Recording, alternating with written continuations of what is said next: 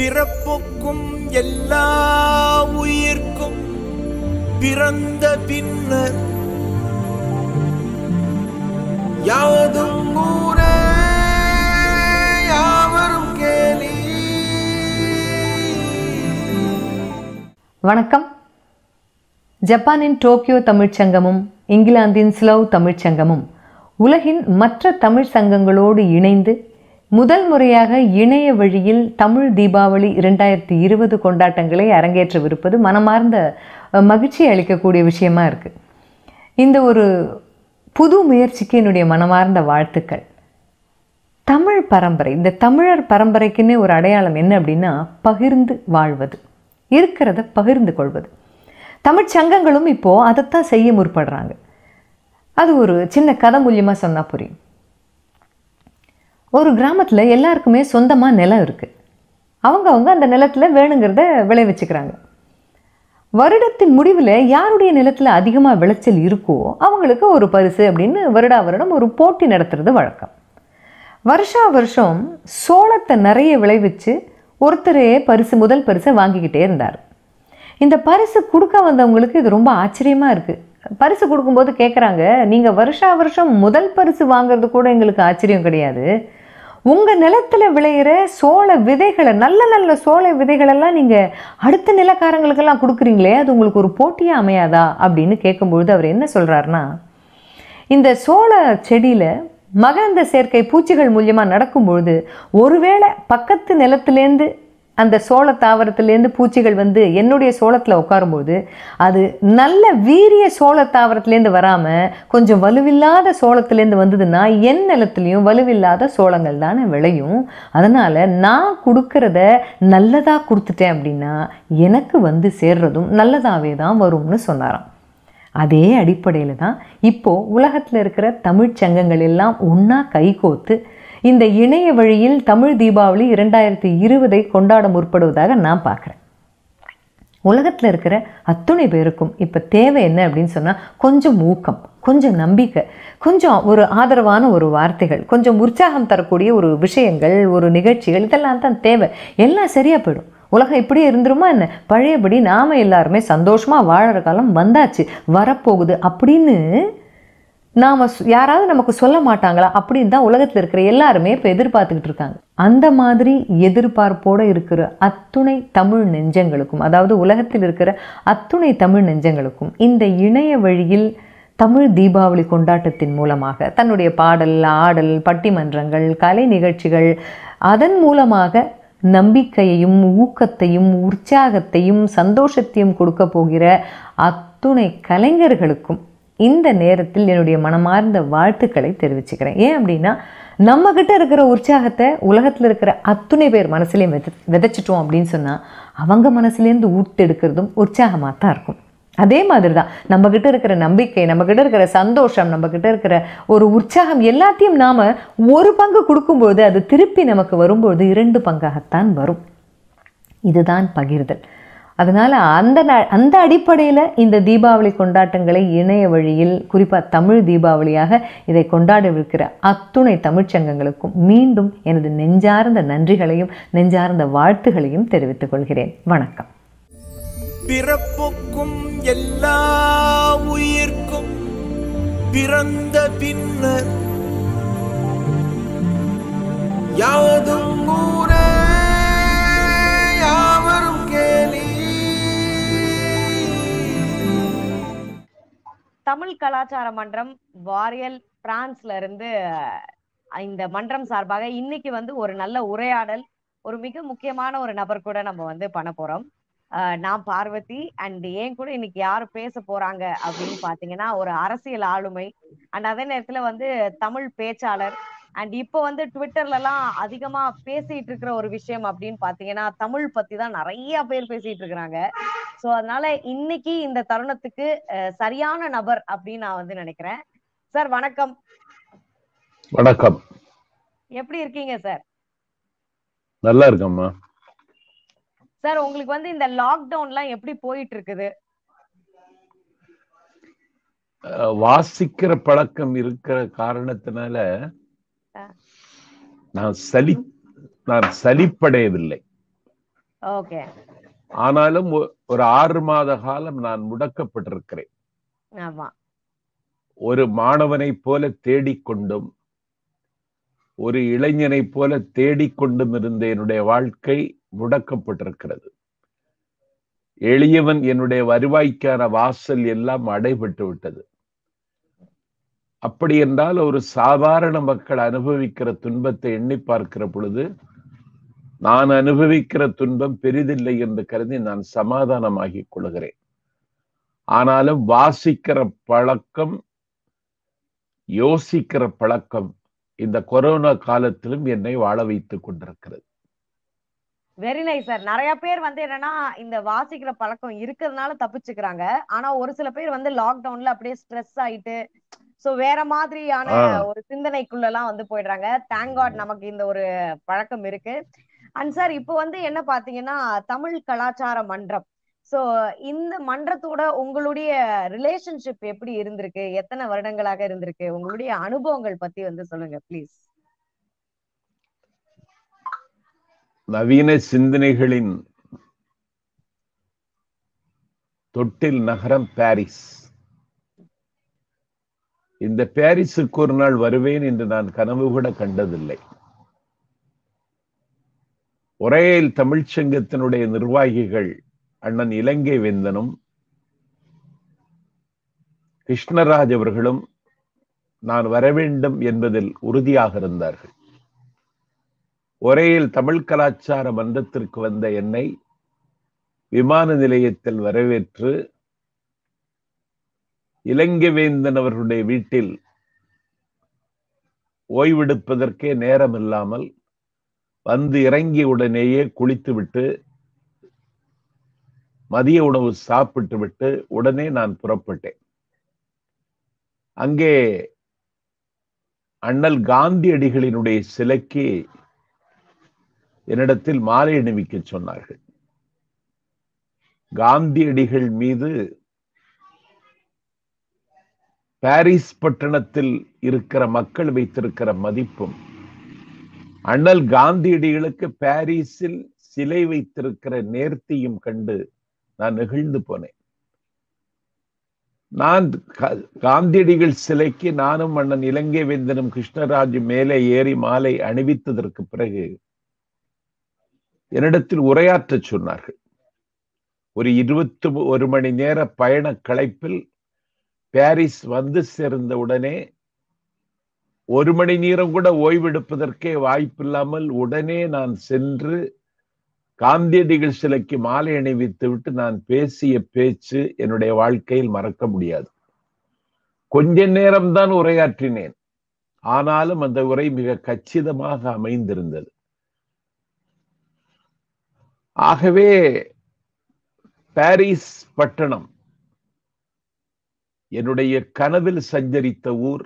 அதை என் கண்ணால் கண்ட பொழுது நான் அடைந்த மகிழ்ச்சிக்கு எல்லை இல்லை. இந்த வாய்ப்பின் வாசலை திறந்து வைத்த அண்ணன் இலங்கை வேந்தனுக்கும் கிருஷ்ணராஜுக்கும் நான் என்றென்றும் நன்றி அறிதலை உடையேன். எஸ்.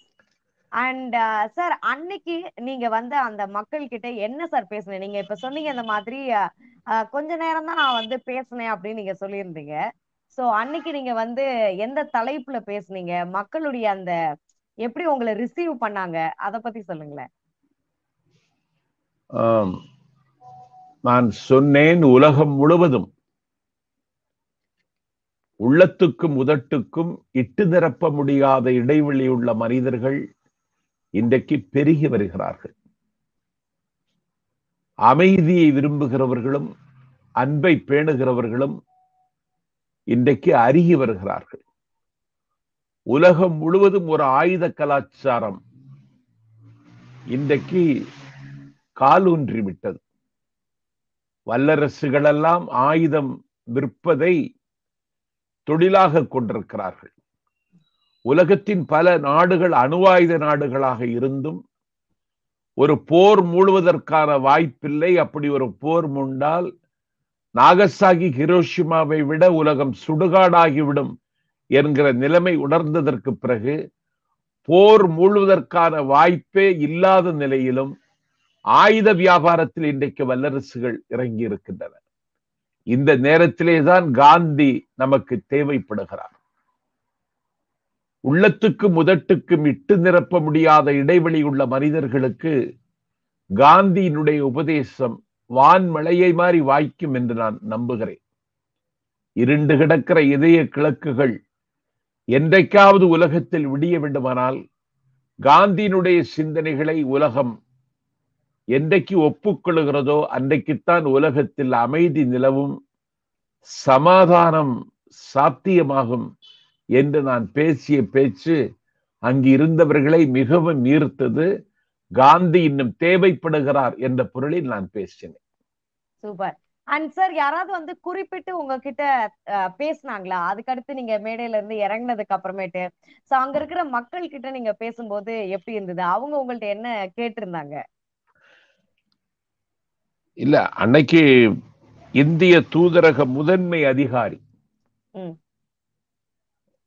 நான் கீழே இறங்கி வந்தவுடனே பேச்சு ரொம்ப பிரமாதமா இருந்து, நீங்க ரொம்ப பிரமாதமா பேசுவீங்கன்னு நான் கேள்விப்பட்டிருக்கேன், இன்னைக்கு நேரில் கேட்கிற வாய்ப்பை நான் பெற்றேன்னு சொல்லி அவருடைய அலுவலகத்துல தான் நான் தேநீர் சாப்பிட்டு விட்டு தமிழ் கலாச்சார மன்றத்தினுடைய மேடைக்கு வந்தேன். அப்ப தமிழ் கலாச்சார மன்றத்தினுடைய மேடை களைகட்டும் என்பதை காந்தியடிகள் சிலைக்கு மாலை அணிவித்து விட்டு உரையாற்றியதிலிருந்தே நான் உள்வாங்கிக் கொண்டேன். அப்பொழுதே பயணக்களைப்பெல்லாம் பறந்து போய் உற்சாகத்தின் உச்சிக்கு நான் சென்று விட்டேன். ஒரு குற்றால குதூகலம் என்னில் குடிகொண்டு விட்டது. ஓகே. அண்ட் சார், நீங்க வந்து இப்ப என்னன்னா பாரிஸ் போயிருந்தீங்க, அண்ட் அங்க வந்து நிறைய இடங்களை நீங்க வந்து சுத்தி பார்த்திருப்பீங்க. சோ அதனால அதுக்கப்புறமேட்டு நீங்க எங்கேயும் இடங்கள்லாம் போனீங்களா? அங்க எப்படி இருந்தது ஒவ்வொரு இடமும்? போனேன். பாரிஸ்ல வார்சேல்ஸ் அரண்மனைக்கு சென்றேன். ஓகே. 1800 ஏக்கர் நிலத்தில் ஆகாயம் அளவ எழுந்து நிற்கின்ற வார்சேல்ஸ் அரண்மனை கண்டு ஆச்சரியத்தின் உச்சிக்கே போய்விட்டேன். சரி. மன்னன் லூயி, அந்த லூயி வம்சம் கடுமையான விமர்சனத்திற்கு வரலாற்றில் ஆளாகி இருக்கிறது. ஆனால் அவர்கள் கட்டி இருக்கிற அரண்மனையை சுற்றி இருக்கிற அகழி, கோட்டை, கொத்தளம் எல்லாம் பார்க்க பார்க்க பரவசத்தை தந்தது. அந்த அரண்மனையை பார்க்க பார்க்க ஏதோ என்னுடைய வீட்டுக்கு அருகில் பழைய கொச்சி திருவிதாங்கூர் சமஸ்தானத்து மன்னர்கள் கட்டி வைத்த பத்மநாபுரம் அரண்மனையை நினைத்து கொண்டேன். பத்மநாபுரம் அரண்மனைக்கும் வேர்சேல்ஸ் அரண்மனைக்கும் ஏணி வைத்தால் எட்டாது என்பதை விட அது 1800 ஏக்கர். இது ஒரு 10 ஏக்கர் கூட கிடையாது. இன்றைக்கும் அந்த 1800 ஏக்கர் அகலமான இடத்தில் அமைந்திருக்கிற அரண்மனையை பிரெஞ்சு அரசு பேணி பாதுகாப்பதும், அங்கிருக்கிற ஓவியங்கள், சிலைகள், கலைப்பொருட்கள், சிற்பங்கள் எல்லாவற்றையும் பத்திரமாக பாதுகாப்பதோடு பொதுமக்கள் அலையலையாக அணியணியாக வருகிற பொழுதும் யாரும் அந்த சிலையை, சிற்பங்களை தொடாமல், ஓவியங்களை தொடாமல் கண்காணிக்கின்றவர்களுடைய கண்டிப்பு மிகவும் என்னை கவர்ந்தது. ஒரு சுற்றுலா தலத்தை எப்படி நிர்வகிக்க வேண்டும் என்பதை பாரிஸ் பட்டணம் சென்று நானே கற்றுக்கொண்டேன். அந்த வார்சேல்ஸ் அரண்மனையை பார்த்துவிட்டு பாரிஸினுடைய புகழ்பெற்ற ஈகிள் டவருக்கு என்னை அழைத்து சென்றார்கள். அந்த ஈகிள் டவருக்கு நான் செல்லுகிற பொழுது ஒரு டாக்ஸி ஓட்டுநர் நான் சாலையை கடக்கும் பொழுது என்னை பார்த்து விட்டு காரை நிறுத்தினார். என் அருகில் வந்து நின்று, உங்கள் பேச்சை நான் நிறைய கேட்டிருக்கிறேன், வாழ்க்கையை தேடி நான் இப்பொழுது பாரிஸ் பட்டணம் வந்திருக்கிறேன், உங்களை சந்தித்ததில் எனக்கு ரொம்ப மகிழ்ச்சி என்று சொல்லி ஈகிள் டவருக்கு அருகில் நின்று என்னோடு அவர் புகைப்படம் எடுத்துக்கொண்டு விடை பெற்றார். அந்த காட்சி என் கண்களில் இருந்து இன்னும் அகலவில்லை. அந்த பாரிஸ் பட்டணத்தில் இனி ஒன்று பார்த்த இடம் ஆச்சரியம்னா ஆச்சரியம். நான் வால்டேரை படிச்சிருக்கேன். ஓகே. உலகத்திலேயே கருத்துரிமைக்கு முதலாக குரல் கொடுத்தவன் வால்டேர். நீ என்னை எதிர்ப்பது உனக்கு இருக்கிற உரிமை, ஆனால் என்னுடைய கருத்தை எனக்கு சொல்லுவதற்கான உரிமையை நீ மறுக்க முடியாது என்று உலகத்தின் முதலாக கருத்துரிமைக்கு குரல் கொடுத்தவன் வால்டேர். வால்டேர் சமுதாய ஒப்பந்தம், சோசியல் கான்ட்ராக்ட் தந்த ரூசோ, மாண்டெஸ்கியூ அவர்களுடைய நினைவிடங்களுக்கு நான் சென்றேன். அவருடைய சிலைக்கு முன்னால் படம் எடுத்துக்கொண்டு வால்டேரின் மீது மிகுந்த மதிப்பு வைத்திருந்த நான், ரூசோவின் மீது மிகுந்த மதிப்பு வைத்திருந்த நான், அவர்கள் சிலைக்கருகே நின்ற பொழுது அவர்களோடு பேசுவதாகவே நான் உணர்ந்தேன். அந்த இடத்தையும் மிக அழகாக நிர்வகிக்கிறார்கள். ஆச்சரியம் என்னவென்றால், அண்ணன் இலங்கை வேந்தனும் அண்ணன் கிருஷ்ணராஜும் நாங்களே பாரிஸ் வந்து இவ்வளவு நாளாயிட்டு இதை பார்க்கவில்லை என்று என்னிடத்தில் சொன்னார்கள். அவர்களுக்கு நான் அதை அறிமுகம் செய்தது மாதிரி எனக்கு ஒரு பூரிப்பு. அது மட்டுமல்ல, உலகத்தின் கண்களை திறந்த மிகப்பெரிய எழுத்தாளர் விக்டர் கியூகோ, அந்த விக்டர் கியூகோனுடைய நினைவிடத்திற்கும் சென்றேன். விக்டர் கியூகோ எழுதிய புத்தகங்களை எல்லாம் வாசித்திருக்கிறேன். அதெல்லாம் அலை அலையாக என்னுடைய நெஞ்சில் ஆரவாரமாக எழுந்தது. இன்னும் 2 நாட்கள் இருந்துவிட்டு பாரிஸை விட்டு புறப்படலாம் என்று நினைத்தாலும் உடனடியாக புறப்பட வேண்டிய அளவுக்கு எனக்கு இங்கே தமிழகத்தில் அலுவல் இருந்தது. அன்னை இலங்கை வேந்தன் வீட்டில் தங்கி இருந்ததும், அந்த அண்ணி என்னை உபசரித்ததும், எனக்கு அன்னம் பாலித்ததும் எனக்கு மறக்க முடியாதது. அதையும் தாண்டி நான் வர வேண்டும் என்பதிலே மிகுந்த வைராக்கியமாக இருந்த வாகைசூடியன் கிருஷ்ணராஜ் அவர்களுடைய தம்பி வீட்டில் புறப்படுவதற்கு தலைநாள் இரவு அவர்கள் விருந்து பெறுமாறியதும், அவர்களோடு கொஞ்ச நேரம் கலந்து அளவலாவியதும் எனக்கு மிகுந்த மகிழ்ச்சியை தந்தது. புதுவை என்று சொல்லக்கூடிய பாண்டிச்சேரியில் இருந்து பாரிஸில் இடம்பெயர்ந்து வாழுகிற தமிழர்கள் எல்லாம் நல்ல வசதியாக வாழுகிறார்கள், வாய்ப்புள்ளவர்களாக இருக்கிறார்கள் என்பது கண்டு எனக்கு மிகுந்த மகிழ்ச்சி. ஆனால் பாரிஸ் பட்டணம் போனாலும் தமிழ் கலாச்சாரத்தை மறக்காத, அவருடைய பண்பாட்டு விழுமியங்களை மதிக்க வேண்டும் என்று கருதுகிற பாரிஸ் வாழ் தமிழர்களை கைகுவித்து வணங்குகிறேன். இன்னும் கலாச்சார தமிழ் மன்றம் போன்ற பல அமைப்புகள் தமிழுக்கு விழா எடுப்பதை அறிந்து மிகுந்த மகிழ்ச்சியுற்றேன். இனி ஒரு நாள் எப்போது பாரிஸுக்கு அழைப்பார்கள் என்று இன்னும் நான் ஏங்கிக் கொண்டிருக்கிறேன். கண்டிப்பா.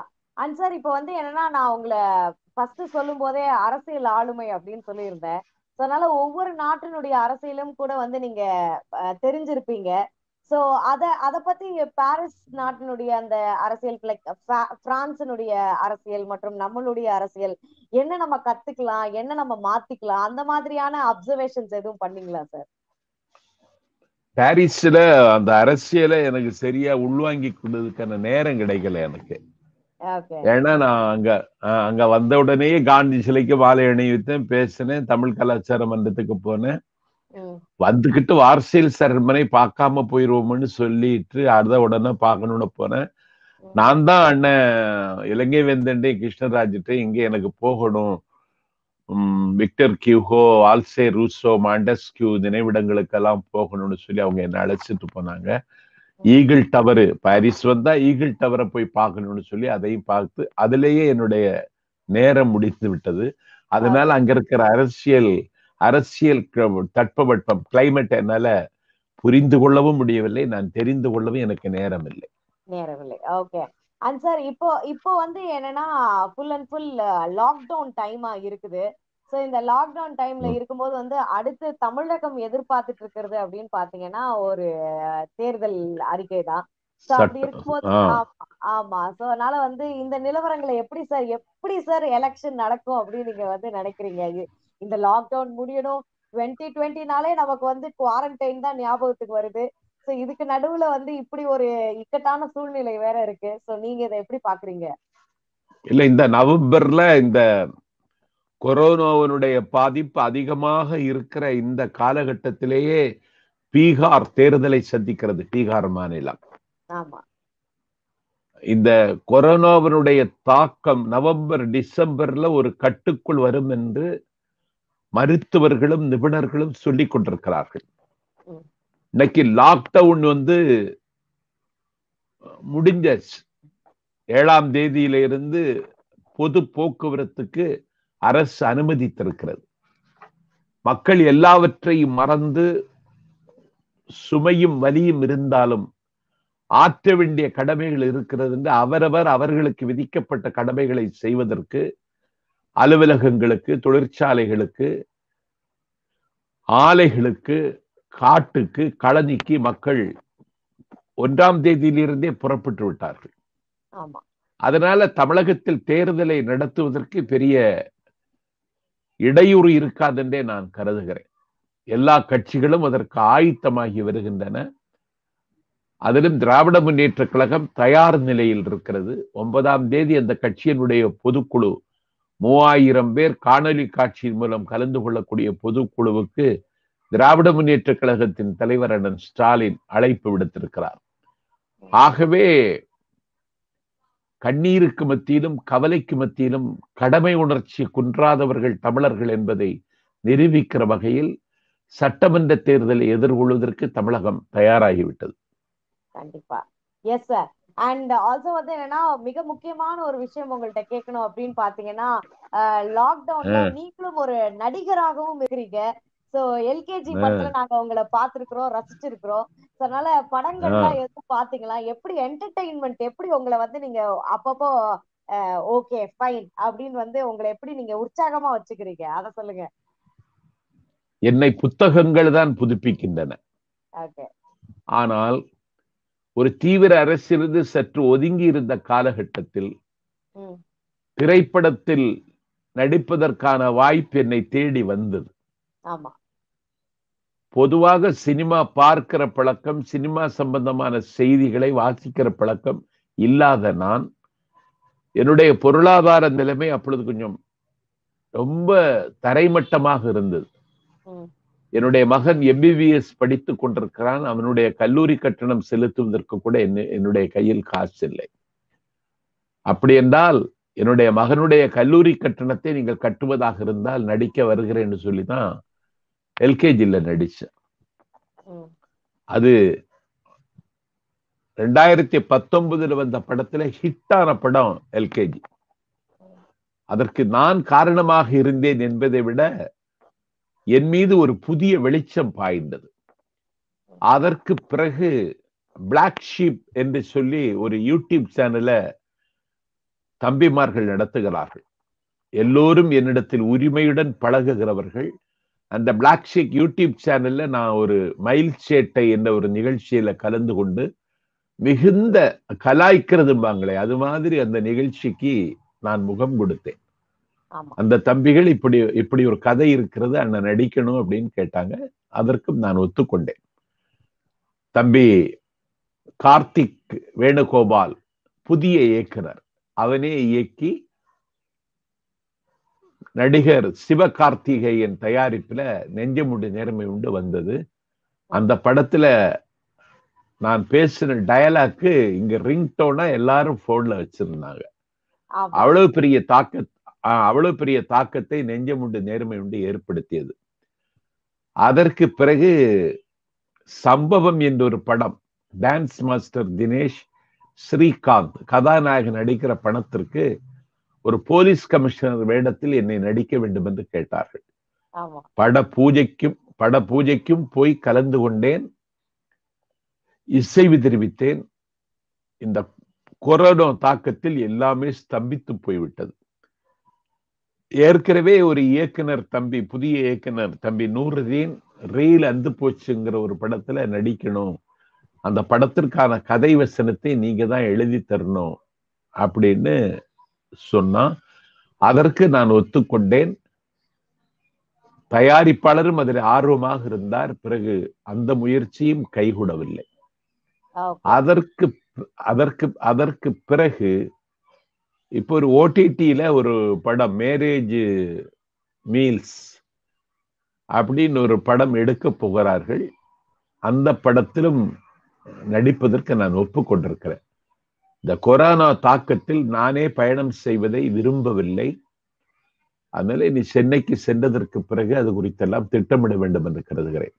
நான் ஒரு 35 ஆண்டு காலம் தமிழகத்தினுடைய மேடைகளில் தென்திசை குமரி முதல் திருத்தணி மலையின் எல்லை வரையிலும் இடையராதும் நடையராதும் நான் இயங்கிக் கொண்டே இருக்கிறவன். ஒரு மிகப்பெரிய சொற்பொழிவாளன் என்கிற தகுதியை நான் பெற்றிருக்கிறேன். ஒரு மேடையில் பேசிய பேச்சுக்காக எனக்கு கிடைத்த வெளிச்சத்தை விட 2 சினிமாவில் அறிமுகமானதன் மூலம் என் மீது கொஞ்சம் அதிகம் வெளிச்சம் எழுந்திருப்பதாகவே நான் கருதுகிறேன். ரயில் நிலையங்களில், விமான நிலையத்தில், சாலை ஒரு நடக்கிற பொழுது இந்த போறாரு நாஞ்சில் சம்பத்து தூள் கிளப்பிட்டார் நெஞ்சமுடைய நேரமே உண்டுல, எல்கேஜி பாத்தியா அப்படின்னு சொல்லி என்னை பார்த்தவுடன் இப்படி வர்ற கமெண்டும், என்னை பார்த்த உடனே வாலிப தம்பிகள் என்னோடு புகைப்படம் எடுத்துக் கொள்ள வேண்டும் என்று சொல்லி முண்டி எடுத்துக்கொண்டு முந்துவதும் எனக்கு ஒரு நான் மீண்டும் வாலிபனாகி வருகிறேனோ என்று எனக்கு ஒரு நம்பிக்கை ஏற்படுத்தி இருக்கிறது. கண்டிப்பா கண்டிப்பா. அண்ட் சார் வந்து என்னன்னா, உங்ககிட்ட உங்களுடைய அந்த டயலாக நாங்க கேட்காம விட முடியாது. ஏன்னா நிறைய பேர் உங்ககிட்ட வந்து அதை வந்து கேட்டிருப்பாங்க. ஸோ அதனால இந்த ஒரு இன்டர்வியூல அதுவும் உங்ககிட்ட எங்களுக்கு பிடிச்ச நாசா அவர்கள்கிட்ட வந்து இந்த டயலாக கேட்காம எங்களால இருக்க முடியாது. ஸோ ப்ளீஸ் எங்களுக்காக நெஞ்சமுண்டு நேர்மை உண்டு அதுல இருக்கு. யாருடா மக்கள்? யார் மக்கள்? விடிய விடிய வாய்களையே பேசிக்கிட்டு தேர்தல் வருகிற பொழுது 100க்கும் 10க்கும் ஓட்டு போடவனே அவனா? யாருடா மக்கள்? பொது நலம் என்று எப்பொழுதும் பேசிக் கொண்டுட்டு ஆரோவுக்கு ஓவியாவுக்கு ஓட்டு போடுவனே அவனா மக்கள்? யார் மக்கள் அப்படின்னு பேசுற டயலாக் எனக்கு சரியா மறந்து போச்சு, ஞாபகம் இல்ல. நீங்க கேட்பீங்க எனக்கு தெரியாது. எஸ் எஸ் எஸ் இல்ல, கண்டிப்பா இந்த டயலாக வந்து கேட்காம இருந்தா எப்படி? எல்லா ரசிகர்களும் அந்த ஒரு டயலாக் தானே வந்து வேற லெவல்ல கை தட்டாங்க. பட்டன் சார், இப்போ வந்து என்னன்னா ஒரு முக்கியமான கேள்வி எப்போதுமே நாங்க வந்து கேட்போம். இத்தனை வருட காலத்துல வந்து நீங்க கத்துக்கிட்ட ஒரு விஷயம் என்ன, மறக்கணும்னு நினைக்கிற ஒரு விஷயம் என்ன? சோ அத வந்து சொல்ல முடியுமா? கத்துக்கிட்ட விஷயம் என்னும் பார்த்தா,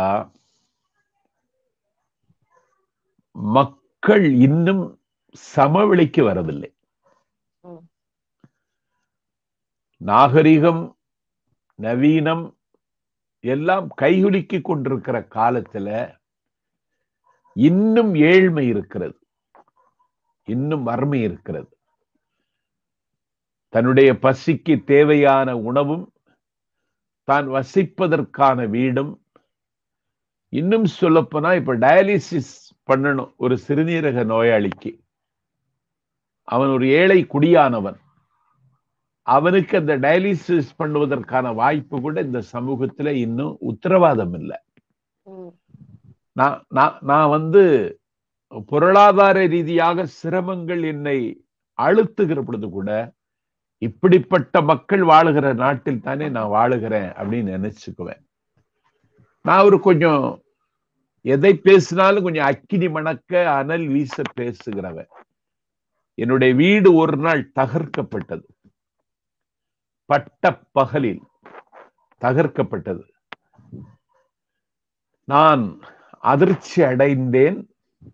ஆனால் நீங்கள் அதிர்ச்சி அடைய வேண்டாம், நாங்கள் ஆளுக்கு 10 ரூபா போட்டாது உங்களுக்கு வீடு கட்டி தருவோம்னு சொல்லி முகம் தெரியாத சொந்தங்கள் எனக்கு உதவ முன் வந்ததை தமிழ்நாட்டில் இன்னும் மானுடம் நொண்டவில்லை, மனிதாபிமானம் கேள்விக்குறியாகவில்லை என்பதை என் வாழ்க்கையிலிருந்தே நான் உணர்ந்தேன்.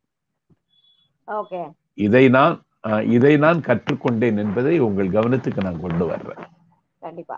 அதே நேரத்துல வந்து இத்தனை இதுல நான் மறக்கணும் அப்படின்னு நினைக்கிற ஒரு விஷயம்னா நீங்க என்ன சொல்லுவீங்க?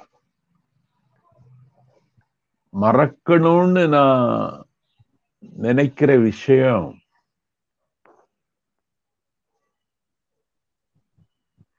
என்னை ஆளாக்கிய தந்தை, என்னை ஈண்டு சுமந்து பெற்ற அன்னை, ஒரு சின்னஞ்சிறிய கிராமத்தில் பிறந்த என்னை கல்லூரிக்கு அனுப்பி நான் கலை தேடுகிற அந்த காலகட்டத்தில் என்னுடைய தேவைகளை எல்லாம் புரிந்து கொண்டு நிறைவேற்றி அவர்கள் ஒரு 100 ஆண்டு காலம் வாழ வேண்டும் என்று நான் ஆசைப்பட்டேன். ஆனால் அதற்கு காலம் அனுமதிக்கவில்லை. அவர்கள் விடைபெற்று சென்ற அந்த துயர நாளை நான் மறக்க வேண்டும் என்று கருதுகிறேன். ஆனால் மறக்க முடியவில்லை. அந்த நாட்களுக்கே நான் திரும்ப திரும்ப போகிறேன். ரொம்ப நீங்க பேசும்போதே எல்லாருமே அப்படியே அந்த ஃப்ளோலயே வந்துடுறாங்க சார். அதுதான் உங்களுடைய பவர் அப்படின்னு நினைக்கிறேன். நீங்க பேச பேச அப்படியே டிராவல் பண்ண தோணுது. அண்ட் சார் இப்ப கடைசியா ஒரே ஒரு செக்மெண்ட் நான் ஒருத்தவங்களை ஒரு ஆளுமையுடைய பெயர் சொல்றேன். அந்த பெயர் சொன்னோடனே உங்களுக்கு என்ன வார்த்தை அவங்களுக்கு சொல்லணும்னு தோணுதோ அதை நீங்க சொல்லலாம். ஓகேவா சார்? சோ முதல் வார்த்தை பாத்தீங்கன்னா கலைஞர் கருணாநிதி அவர்கள். உலவிய சரித்திரம், உறங்காத தமிழ் காற்று, அரை நூற்றாண்டு காலம் தலைப்புச் செய்தியாக இருந்த பெருமகன், எல்லாவற்றையும் தாண்டி பாட்டுக்காக திரைப்படம் ஓடிய காலகட்டத்தில் வசனத்திற்காக திரைப்படம் ஓடும் என்கிற சரித்திர சாதனையை நிகழ்த்தியவர். ஒரு சாமானிய குடும்பத்தில் பிறந்து சரித்திரம் படைக்கிற இடத்திற்கு வந்த அதிசயத்தின் பெயர் டாக்டர் கலைஞர். திருவள்ளுவர். மண் செழிக்க மழை பொழிவது போல மனித மனம் செழிப்பதற்கு 2000 ஆண்டுகளுக்கு முன்னால் சிந்தித்தவர். 1.25 அடியில் உலகை அளந்தவன். பொருள் உடைமை சமூகத்தில் உள்ளம் உடைமைதான் உடைமை என்று உறக்கச் சொன்னவர். தன்னஞ்சறிவது பொய்யற்க, பொய்த்தவன் தன்னஞ்சே தன்னை சுடும் என்று மனச்சாட்சியை பற்றி பேசியவன். உலக வரலாற்றில் எத்தனையோ மொழிகள் இருக்கின்றன, எத்தனையோ மொழிகளின் நீதி இலக்கியங்கள் இருக்கிறது.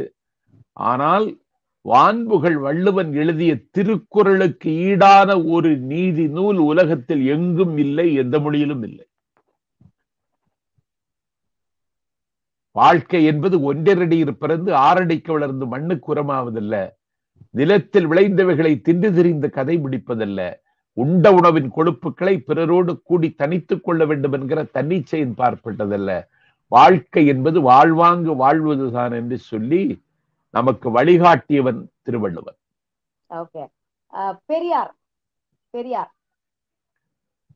பெரியார் தேவலோகத்தை கேவலங்களை தெருவில் போட்டு மிதித்தவர். கட்டை விரல் மட்டுமே பதிக்க தெரிந்தவருக்கு சுயசரிதத்தை எழுத கற்றுத்தந்தவர்.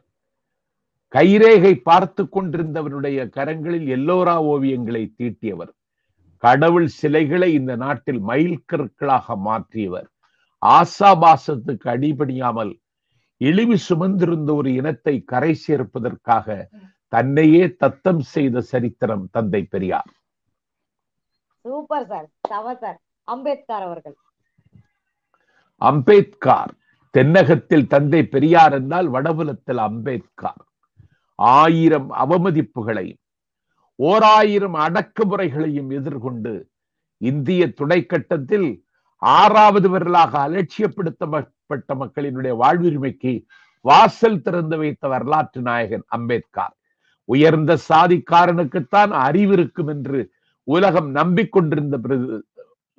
நம்பிக்கொண்டிருந்த காலகட்டத்தில், அதுவும் இந்தியாவில் இருக்கிற சில பேர் கருதி கொண்டிருந்த காலகட்டத்தில், ஒரு ஒடுக்கப்பட்ட சமூகத்தில் பிறந்து இந்தியாவினுடைய அரசியல் சட்டத்தை இயற்றித்தர முடியும் என்று நிரூபித்த மிகப்பெரிய பேரறிஞர் டாக்டர் அம்பேத்கர்.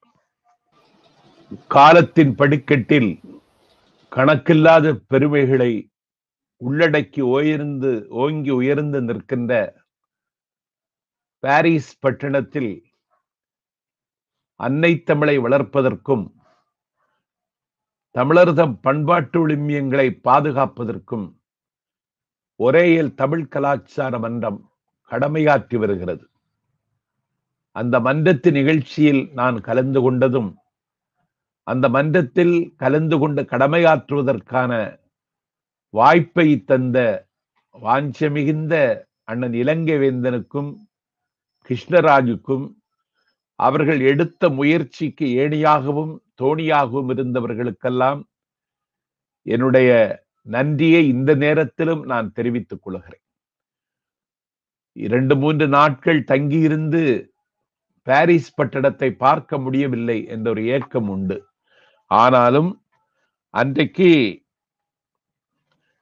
நான் மார்சேல்ஸ் அரண்மனையை பார்க்க வேண்டும் என்று சொன்ன பொழுது ஒரு முகம் தெரியாத நண்பர் சிங்காரவேலன், அவர் யாருன்னு எனக்கு தெரியாது. நான் பேசி முடித்துவிட்டு கீழே இறங்கி வந்த உடனே நான் அன்னைக்கு விக்டர் கியூகோவை பற்றி வால்டரை பற்றி நான் பேசுகிற பேச்சுல அவங்க பேரை சொன்னேன். அவங்க நினைவிடத்துக்கெல்லாம் நீங்க வர்றீங்களா அப்படின்னு கேட்டார் சிங்காரவேலன். கண்டிப்பாக நாளைக்கு வருகிறேன்னு சொல்லி அதை பார்ப்பதற்கான அனுமதியை அவர் பெற்று தந்தார். அதற்கு பிறகும் என்னிடத்துல தொடர்பில் இருக்கின்ற, நான் பேசிட்டு வந்துட்டேன், அந்த என்னோடு இன்னும் தொடர்பில் இருக்கின்ற அண்ணன் கிருஷ்ணராஜுக்கும் இலங்கை வேந்தனுக்கும் நன்றி தெரிவித்துக் கொள்கிற. பாரிஸில் இருக்கிற தமிழர்கள் வாழ்க்கை பொன்னாக மின்ன வேண்டும், பூவாக மலர வேண்டும், புதிய கவியாக சிறக்க வேண்டும் என்று நான் வாழ்த்துகிறேன். இந்த செபியின் மூலம் பாரிஸ் பட்டணத்தில் இருக்கிற தமிழர்களோடு இருந்தது மாதிரி ஒரு உணர்வு என்னை ஆட்கொண்டிருக்கிறது. உணர்வுகளும் எண்ணங்களும் தான் வாழ்க்கை. அப்படிப்பட்ட ஒரு வாழ்க்கை இன்றைக்கு எனக்கு வாய்த்திருக்கிறது என்று சொல்லி நான் விடைபெறுகிறேன். பிறப்புக்கும் எல்லா உயிர்க்கும் பிறந்த பின்னர் யாவதும் ஊரே யாவரும் கேலி. எல்லாருக்கும் வணக்கம். நான் பின்னணி பாடகி பத்மலதா. எல்லாருக்கும் ஃபஸ்ட்டு என்னுடைய இனிய தீபாவளி நல்வாழ்த்துக்கள். தீபாவளி அப்படின்னாலே தீப ஒளி, ஃபெஸ்டிவல் ஆஃப் லைட்ஸ் அப்படின்னு தான் சொல்லுவோம். ஸோ ரொம்ப ஒரு பிரகாசமான, ஒரு தித்திப்பான, ஒரு ஹாப்பியாக எல்லோரும் சேர்ந்து வெளியே வந்து கொண்டாட வேண்டிய, ஒரு வெடியெல்லாம் வெடித்து சாப்பிட்டு கொண்டாட வேண்டிய ஒரு நல்ல ஒரு பண்டிகை. பட் அன்ஃபார்ச்சுனேட்லி நம்ம வந்து ஒரு பாஸ்ட் 4-5-6 மந்த்ஸாக வந்து கோவிட்ங்கிறதுனால வந்து எங்கேயுமே வெளியே வர முடியாமல், எதுவுமே வெளியே வர முடியாமல், என்ஜாய் பண்ண முடியாமல் இருந்திருக்கோம். Hopefully, I wish and pray that after this Diwali, things will change and வந்து as usual வந்து நம்ம வெளியே வந்து எல்லாமே வந்து we can meet and greet and we can enjoy அப்படின்ட்டு. ஸோ இந்த வருஷம் வந்து இந்த தீபாவளிக்காக வந்து எல்லா தமிழ் சங்கங்களும் ஒன்றிணைந்து ஒரு இணைய வழி தீபாவளி கொண்டாட்டம் ஒன்று பண்ணுறாங்க. ஸோ அதில் வந்து நிறைய பிரபலமான ஆர்டிஸ்ட் நிறைய பேர் பர்ஃபார்ம் பண்ணுறாங்க. ஸோ அதில் வந்து என்ன வந்து ஒரு இன்வைட் பண்ணதுக்கு I'm really grateful and I'm really thankful to them. இந்த இணைய வழி தீபாவளி கொண்டாட்டத்துக்கு தமிழ் கலாச்சார மன்றம் ஒரேயால் பிரான்ஸ் என்னை இன்வைட் பண்ணதுக்கு ரொம்ப தேங்க்ஸ். ஹோப்ஃபுல்லி நான் வந்து நெக்ஸ்ட் இயரில் வந்து நேராகவே வந்து ஒரு இசை நிகழ்ச்சி பண்ணுவேன் அப்படின்னு நம்புகிறேன். அண்ட் இவங்களை பற்றி இன்னொரு நல்ல விஷயம் கண்டிப்பாக நான் சொல்லணும் இந்த நேரத்தில். தமிழ் அதுக்காக வந்து அவங்க எவ்வளோ பாடுபடுறாங்க அப்படின்னு நான் ரீசெண்டாக வந்து கேள்விப்பட்டேன். ஸோ ரொம்ப ஒரு பெருமையாக இருந்தது. தமிழன் என்று சொல்லடா தலை நிமிர்ந்து நில்லடா அப்படின்னு நம்ம இங்கே சொல்கிறோம்.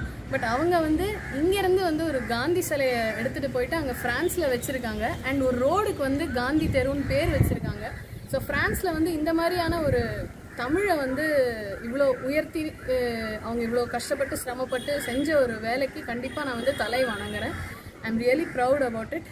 ஸோ என்னுடைய தாத்தாவுடைய அத்தை பையன் தான் வந்து பாரதியார். ஸோ வந்து எனக்கு இந்த மாதிரியான விஷயங்கள் நடக்கும்போது உண்மையிலே எனக்கு மெய்சில் இருக்குது.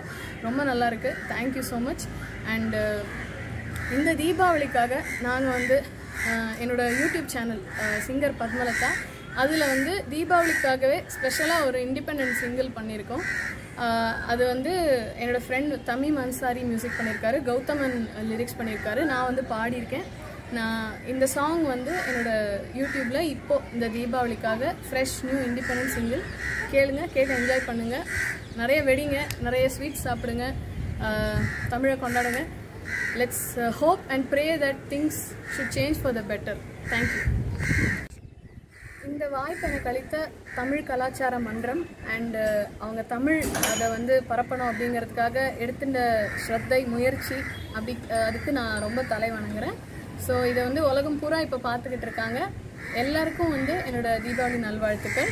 அண்டு இந்த பாட்டை வந்து நீங்கள் கேளுங்க. கண்டிப்பாக என்னோடய மற்ற நிறைய சாங்ஸ் இருக்குது, எல்லா சாங்ஸுமே வந்து கண்டிப்பாக கேட்டு என்ஜாய் பண்ணுங்கள். பிடிச்சிருந்தால் ஷேர் பண்ணுங்கள். நிறைய நல்ல விஷயங்கள் வந்து ஃபர்தராக இப்போ நடக்கும் அப்படின்னு நம்ம எதிர்பார்ப்போம். என்னை இன்வைட் பண்ணதுக்கு எல்லாருக்குமே என்னுடைய நன்றியை நான் தெரிவிச்சுக்கிறேன். ஐ conclude with this beautiful song which is special song for Tamil. தமிழுக்கும் அமுதென்ற பேர், அந்த தமிழ் இன்பத் தமிழ் எங்கள் உயிருக்கு நேர், உயிருக்கு நேர், தமிழுக்கும் அமுதென்ற பேர். நன்றி. பிறப்புக்கும் எல்லா உயிர்க்கும் பிறந்த பின்னர் யாவதும் ஊரே யாவரும் கேலி. எங்கள் வாழ்வும் எங்கள் வளமும் மங்காத உலகத்தில் உள்ள அத்தனை தமிழ் சங்கங்களும் ஒன்றிணைந்து 2020ஆம் ஆண்டு இந்த வருடம் முதல் தமிழ் தீபாவளியை ரொம்ப கோலாகலமா ரொம்ப ஒரு மகிழ்ச்சியோடு கொண்டாடிட்டு இருக்காங்க. சோ இந்த மாபெரும் அணிவகுப்புல தமிழ் கலாச்சாரம் முறையா படுத்துறாங்க. தமிழ் கலாச்சாரம் சார்பாக பாடலாசிரியர், நடிகர் அண்ட் அரசியல் தன்னுடைய பங்களிப்பை வழங்கிக் கொண்டிருக்கும் பாடலாசிரியர் திரு ஸ்னேகன் அவர்கள் நம்மளோடு இணைச்சிருக்காங்க. ஸ்னேகன் சார் வணக்கம், எப்படி இருக்கீங்க? வணக்கம், நான் நலம். நீங்க எப்படி இருக்கீங்க? நல்லா இருக்கேன் சார், நல்லா இருக்கேன் சார். இந்த நேரத்துல உலகம் முழுக்க உள்ள தமிழ் உறவுகளுக்கு என்னுடைய தீபாவளி நல்வாழ்த்துக்கள். எல்லைகளால் பிரிந்து கிடந்தாலும் இதயத்தால் இணைந்து இருக்கிறோம் என்பதற்கு ஒரு உதாரணமாக இந்த விழாவை நான் பார்க்கிறேன். எங்கு இருந்தாலும் மொழியால் நம் உறவுகள், இனத்தால் நம் உறவுகள், உணர்வால் நம் உறவுகள் என்பதை அரைக்குவலிட்டு சொல்லுகிற தைரியம் தமிழர்களுக்கு மட்டுமே வரும். அது இன்று நடந்திருக்கிறது, மேலும் ஒரு பக்கம் நிரூபிச்சிருக்கிறார்கள் என்பது தெரியும். சார், ஏற்கனவே பயங்கரமான எனர்ஜியோட இருக்கும். உங்களோட இந்த விஷயத்த கேட்டோம்னா, நீங்க சொன்ன அந்த வார்த்தைகளை கேட்டோம்னா பயங்கரமா எனர்ஜியா இருக்கு. நல்லா புடிச்சு விளையாடணும் போல இருக்கு. அவ்வளவு சந்தோஷமா இருக்கு சார். தீபாவளி பண்டிகை போயிட்டு இருக்கு, எங்க இருந்து கொண்டாடிட்டு இருக்கு? பொதுவாக வந்து நான் நிறைய பண்டிகைகளை நான் கொண்டாட மாட்டேன், தப்பா நினைச்சவே கூடாது. ஏன்னா நான் வந்து கொஞ்சம் ஏன்னா அந்த குழந்தை தொழிலாளர்களை வைத்து இந்த வெடி பொருட்கள் அல்லது பட்டாசு சாலைகள் இயங்கி கொண்டிருப்பதால் வருடத்துக்கு குறைந்தது ஒரு 20-25 குழந்தைகளை இழந்து கொண்டிருக்கிறோம். நிறைய நோய்களுக்கு உட்படுத்தி கொண்டிருக்கிறோம். விஞ்ஞானம் இன்னைக்கு விரிவடைந்து இன்னைக்கு உலகம் முழுக்க வந்து எல்லாத்துக்கும் விஞ்ஞானத்தை பயன்படுத்துற காலத்தில் கூட இந்த ஒரு தொழிலுக்கு மட்டும் மனிதர்களையே பயன்படுத்துகிறாளே என்ற ஒரு சின்ன ஆதங்கத்தில் நான் அந்த விழாவை நான் கொண்டாடுவதில்லை. அதனால் கொண்டாடுபவர்கள் மீது நம்ம தவறு சொல்லல, ஏதாவது ஒரு சின்ன ஒரு அடையாளத்தை தெரிவிக்கணும்னு சொல்லிட்டு. ஆனா சின்ன வயசுல கொண்டாடின தீபாவளிகள் வந்து இன்னைக்கு நினைச்சு பார்க்கும்போது ரொம்ப பிரமாதமா இருக்கு. ஏன்னா உறவுகளோடு சேர்ந்து சொந்த ஊர்ல அத்தை, மாமா, சித்தப்பா, சின்னம்மா அப்படின்னு சொல்லிட்டு, அதே மாதிரி சித்தப்பார் பொண்ணுங்க, பெரியப்பார் பசங்க, இவங்க கூட சேர்ந்து விளையாண்ட அந்த ஒரு காலகட்டம் இன்னைக்கும் பசுமரத்தாணி போல் பத்திரமாகவே இருக்கிறது. இதை இப்போ நீங்க குழந்தை தொழிலாளர்கள் பயன்படுத்தி தான் வந்து தீபாவளிக்கான வெடிமருந்துகள் தயாரிக்கப்பட்டாங்க. கண்டிப்பா அது ஒரு ஏற்றுக்கொள்ளக்கூடிய ஒரு கசப்பான உண்மை. இருந்தாலும் இன்னைக்கு எல்லா விஷயத்துக்குமே இன்னைக்கு வந்து விஞ்ஞானம் வந்து விரிவடைந்திருக்கிற காலத்தில் இன்னும் மனிதர்களுடைய உயிர்களுடைய வேல்யூ இங்க உள்ள அரசாங்கத்திற்கோ அல்லது இங்க உள்ள ஆளுமைகளுக்கோ தெரியலையோங்கிற ஒரு மிகப்பெரிய வருத்தம் இருக்கிறது. அதற்கு ஒரு இதுதான் என்னுடைய சின்ன இந்த ஒரு தவிர்ப்பே தவிர இது ஒரு பெரிய தியாகமாக நான் நினைக்கல. எனக்கு அதுல உடன்பாடு இல்லை, அதனால நான் கொண்டாடல. ஆனால் கொண்டாடுகிற ஒரு இது மாதிரி திருவிழாக்கள் தான் உறவுகளை சந்திப்பதற்கு ஒரு மிகப்பெரிய உன்னதமான ஒரு களத்தை ஏற்படுத்தி கொடுக்கிறது. ஏன்னா உலகத்திலேயே விழாக்களை விமர்சனமாக செய்தவன் தமிழர்கள். இது சங்க இலக்கியத்திலிருந்து நிறைய உதாரணங்கள் சொல்லி கொண்டிருக்கலாம்.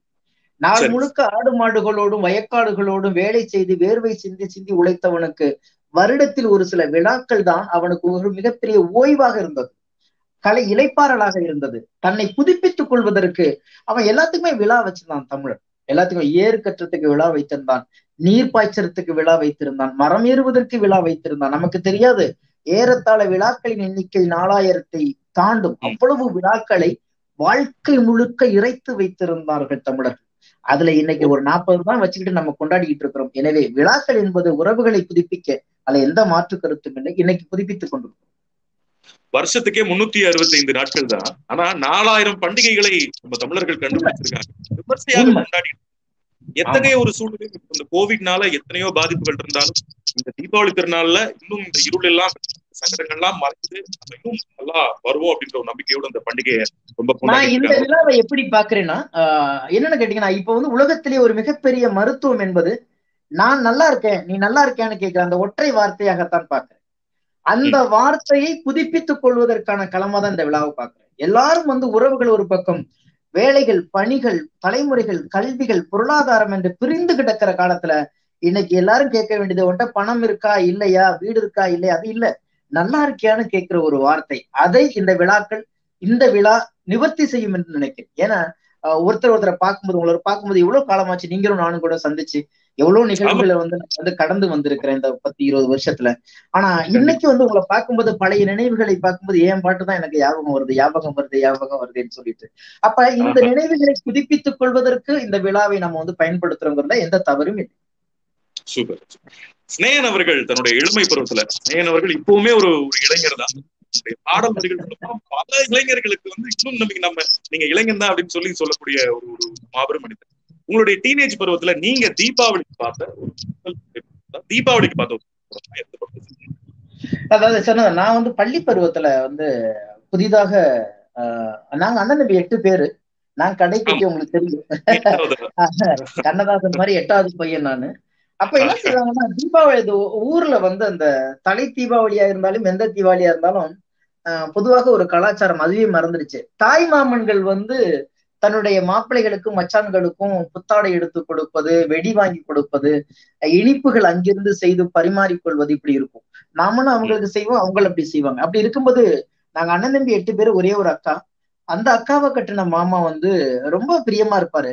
சொல்லுவாரு, எங்க மச்சான் எனக்கு 7 பேர் இருக்காண்டா, 7 பேருமே இந்த உலகத்தை ஆளுவோம் அடிப்பாரு.